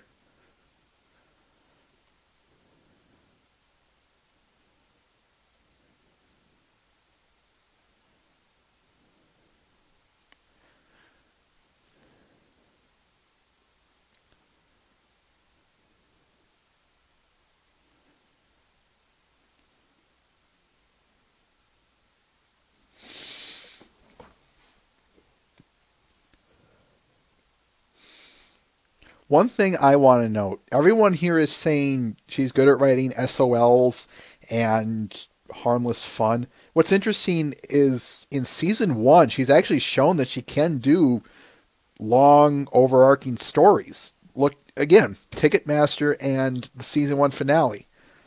Do I really need to say more about those?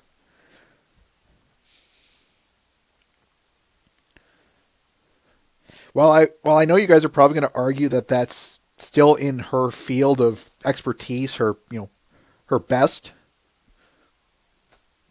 I'm going to go out on a limb and say that those could fall under grand types, Megan McCarthy type epic types.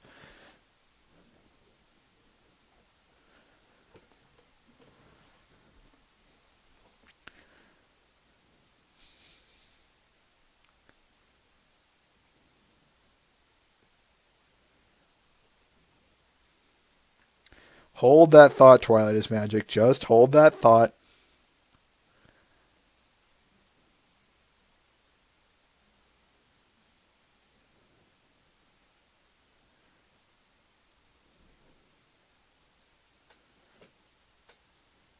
Grand type auto.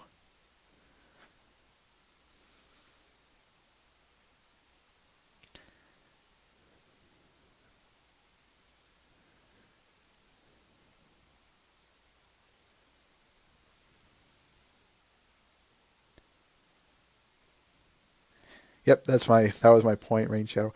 Anything anyone has to say about Amy Keating Rogers at this point?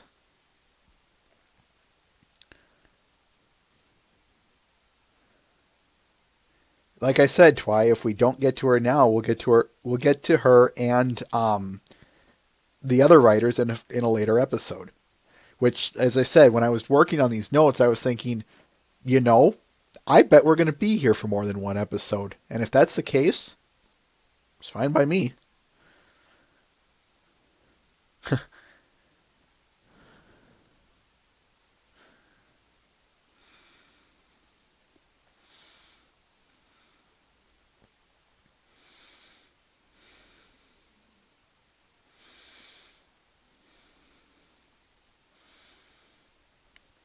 Right there, Matt the Shadow Man. I mean, look at what my favorite season 1 episode is.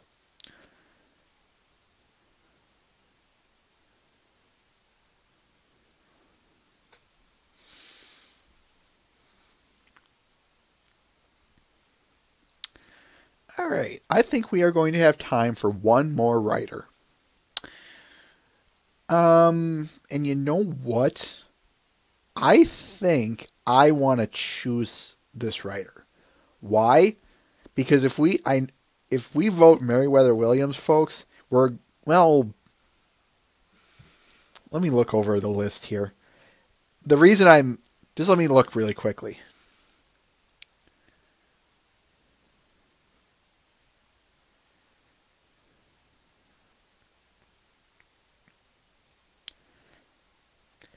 I'm just trying to think of time-wise, folks. Not only for this episode, but for the next episode. Because if we get to, if we were to take out Williams, Polsky, or Larson, then we're not going to have as much for next episode. So that's why I think I'm just going to pick one this time. Someone that's going to take this remaining 5 minutes that we have, and then we can wrap up later. So I want to talk about Cindy Morrow. And what's one of the nice things I like doing about this, folks, is I don't think we've I have not heard anyone say anything, literally anything, about Cindy Morrow or Charlotte Fullerton. So one of the fun things about doing this is I'm going to finally hear people say stuff about them, which I think is going to be fantastic. So, Cindy Morrow. She wrote Griffin the Brush Off, Winter Wrap-Up, The Showstoppers, Owl's Well That Ends Well, Sisterhood Social, Family Appreciation Day, Read It and Weep, Hurricane Fluttershy, One Bad Apple, and Apple Family Reunion. So, what do you guys have to say?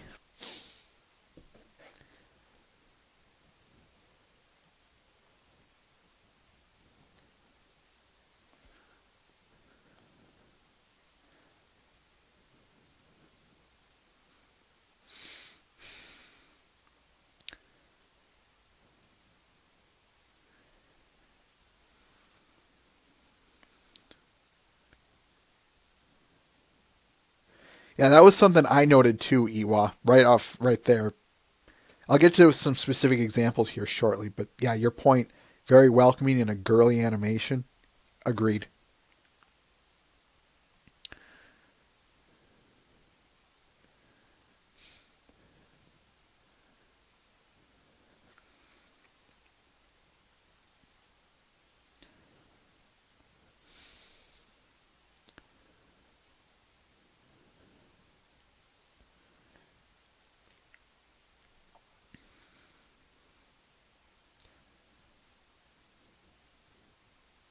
Yeah, definitely, Ken Colt, definitely. That Rain Shadow right there. Agreed.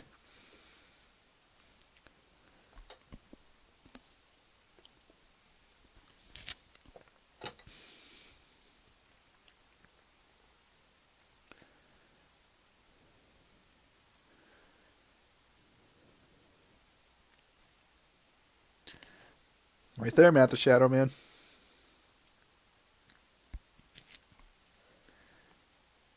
Yeah, I do have to agree with you, Matt. She's hit or miss. Because she wrote, yeah, Sisterhood Social, Winter Wrap-Up, Griffin the Brush Off, Read It and Weep, Hurricane Fluttershy. But she also wrote The Showstoppers, Owl's Well That Ends Well, and though I do have a soft spot for it, Apple Family Reunion. We'll get there when we get there.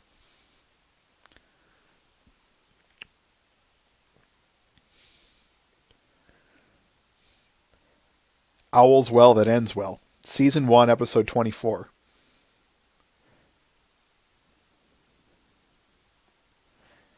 I just said them, Rain Shadow, but I'll say it again. The misses would be Owl's Well That Ends Well, The Showstoppers, Apple Family Reunion. There you go. Obviously, those are my opinions. You're entitled to yours, but I'm just throwing them out there.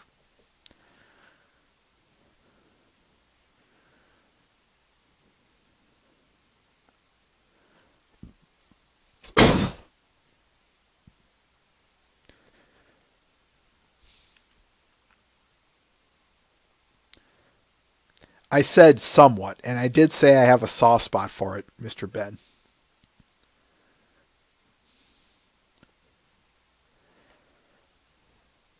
If I had to put her in a camp, it's not a contest. She's definitely a character-focused one. As I think it was Iwa who pointed out earlier about there's always a constant conflict. But, yeah, and that was another pattern that I noticed amongst her. Amongst all her work, there's almost always two characters I should say a character or more in some sort of heavy conflict. Much like another writer that we haven't discussed, Charlotte Fullerton. Morrow's episodes seem to have her characters break, but not in a lose their mind kind of way. Morrow's characters are broken by either extreme sorrow, anger, or some other type of extreme emotion. Look at Griffin the Brush Off. Fluttershy gets, well, yeah, yelled at by Gilda. We've got Sister Social. Need I say more about that? Winter Wrap Up. We have Twilight getting yelled at by AJ, running off, crying. We've got Owls Well It Ends Well with Spike getting extremely jealous, and so on and so forth. You guys want to discuss the songs? That's probably one of those one day late, or someday in the far future. But yes, back to my original point, that was a pattern that I noticed amongst Morrow's work.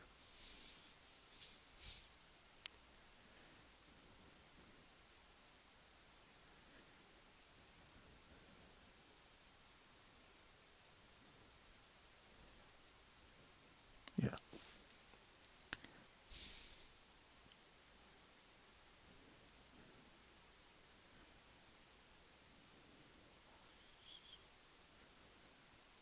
Can we get off of Spike at Your Service and get back to Cindy Morrow, folks?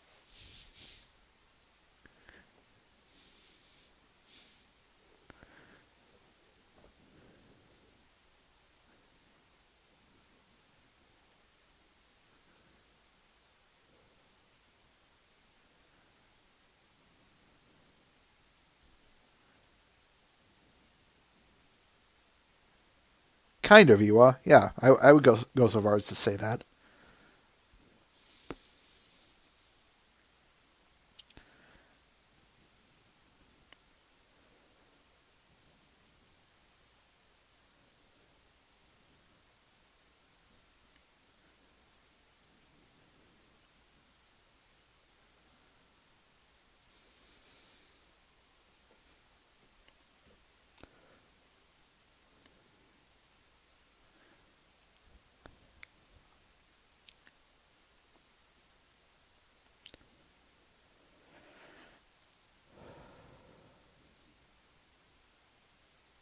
Somehow.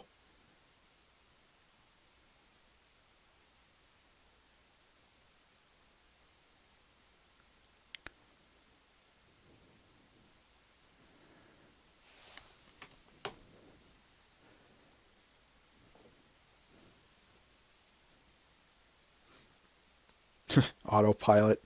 Interesting way of putting it, Matt, but that's another story.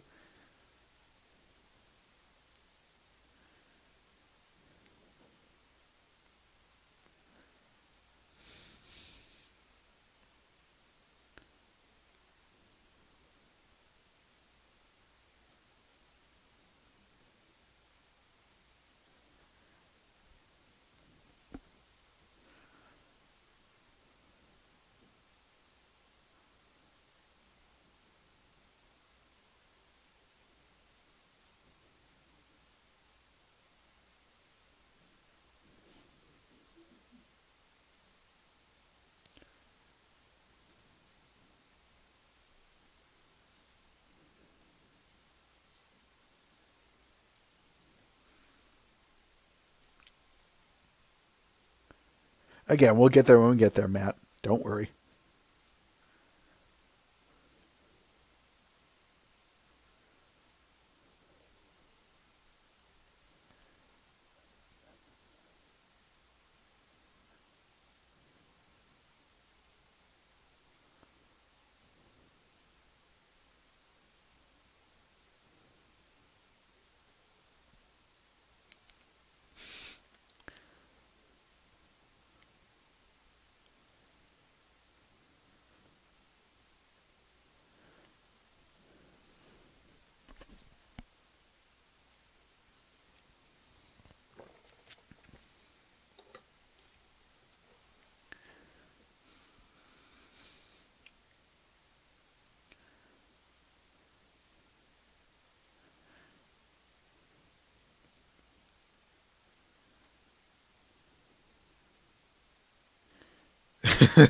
That explains it, Twilight is Magic, why we haven't seen Gilda anymore.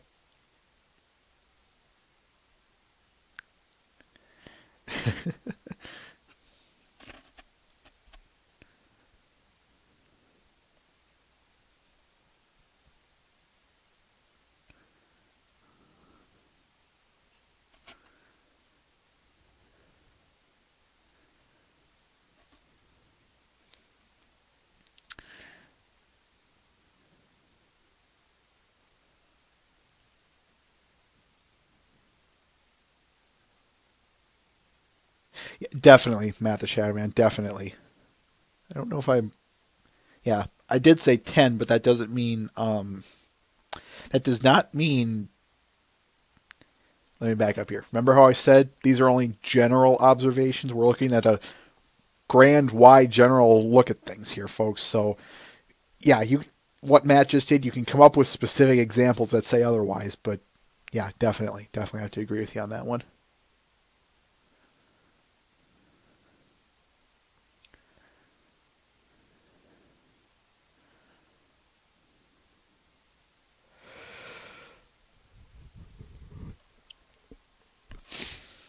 Sorry about that, folks.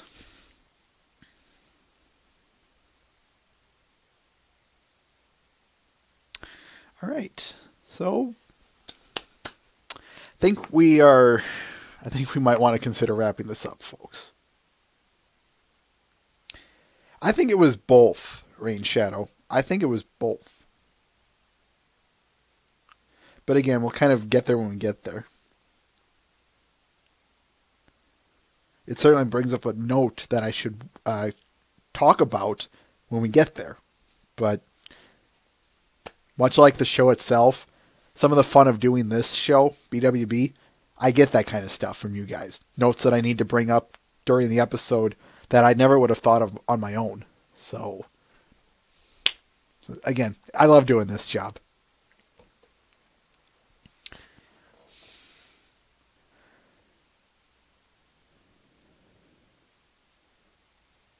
I'll answer that later, Wither King Brony.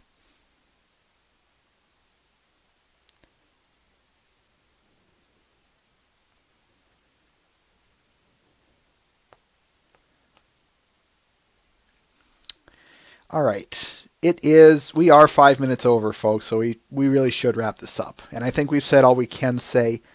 We've said all we can say about not only Morrow, but we've got all that we wanted. So, let's wrap this up. Man, it looks like... Well, I guess you guys are just going to have to watch the recording, unfortunately. Anyway, let's wrap this up.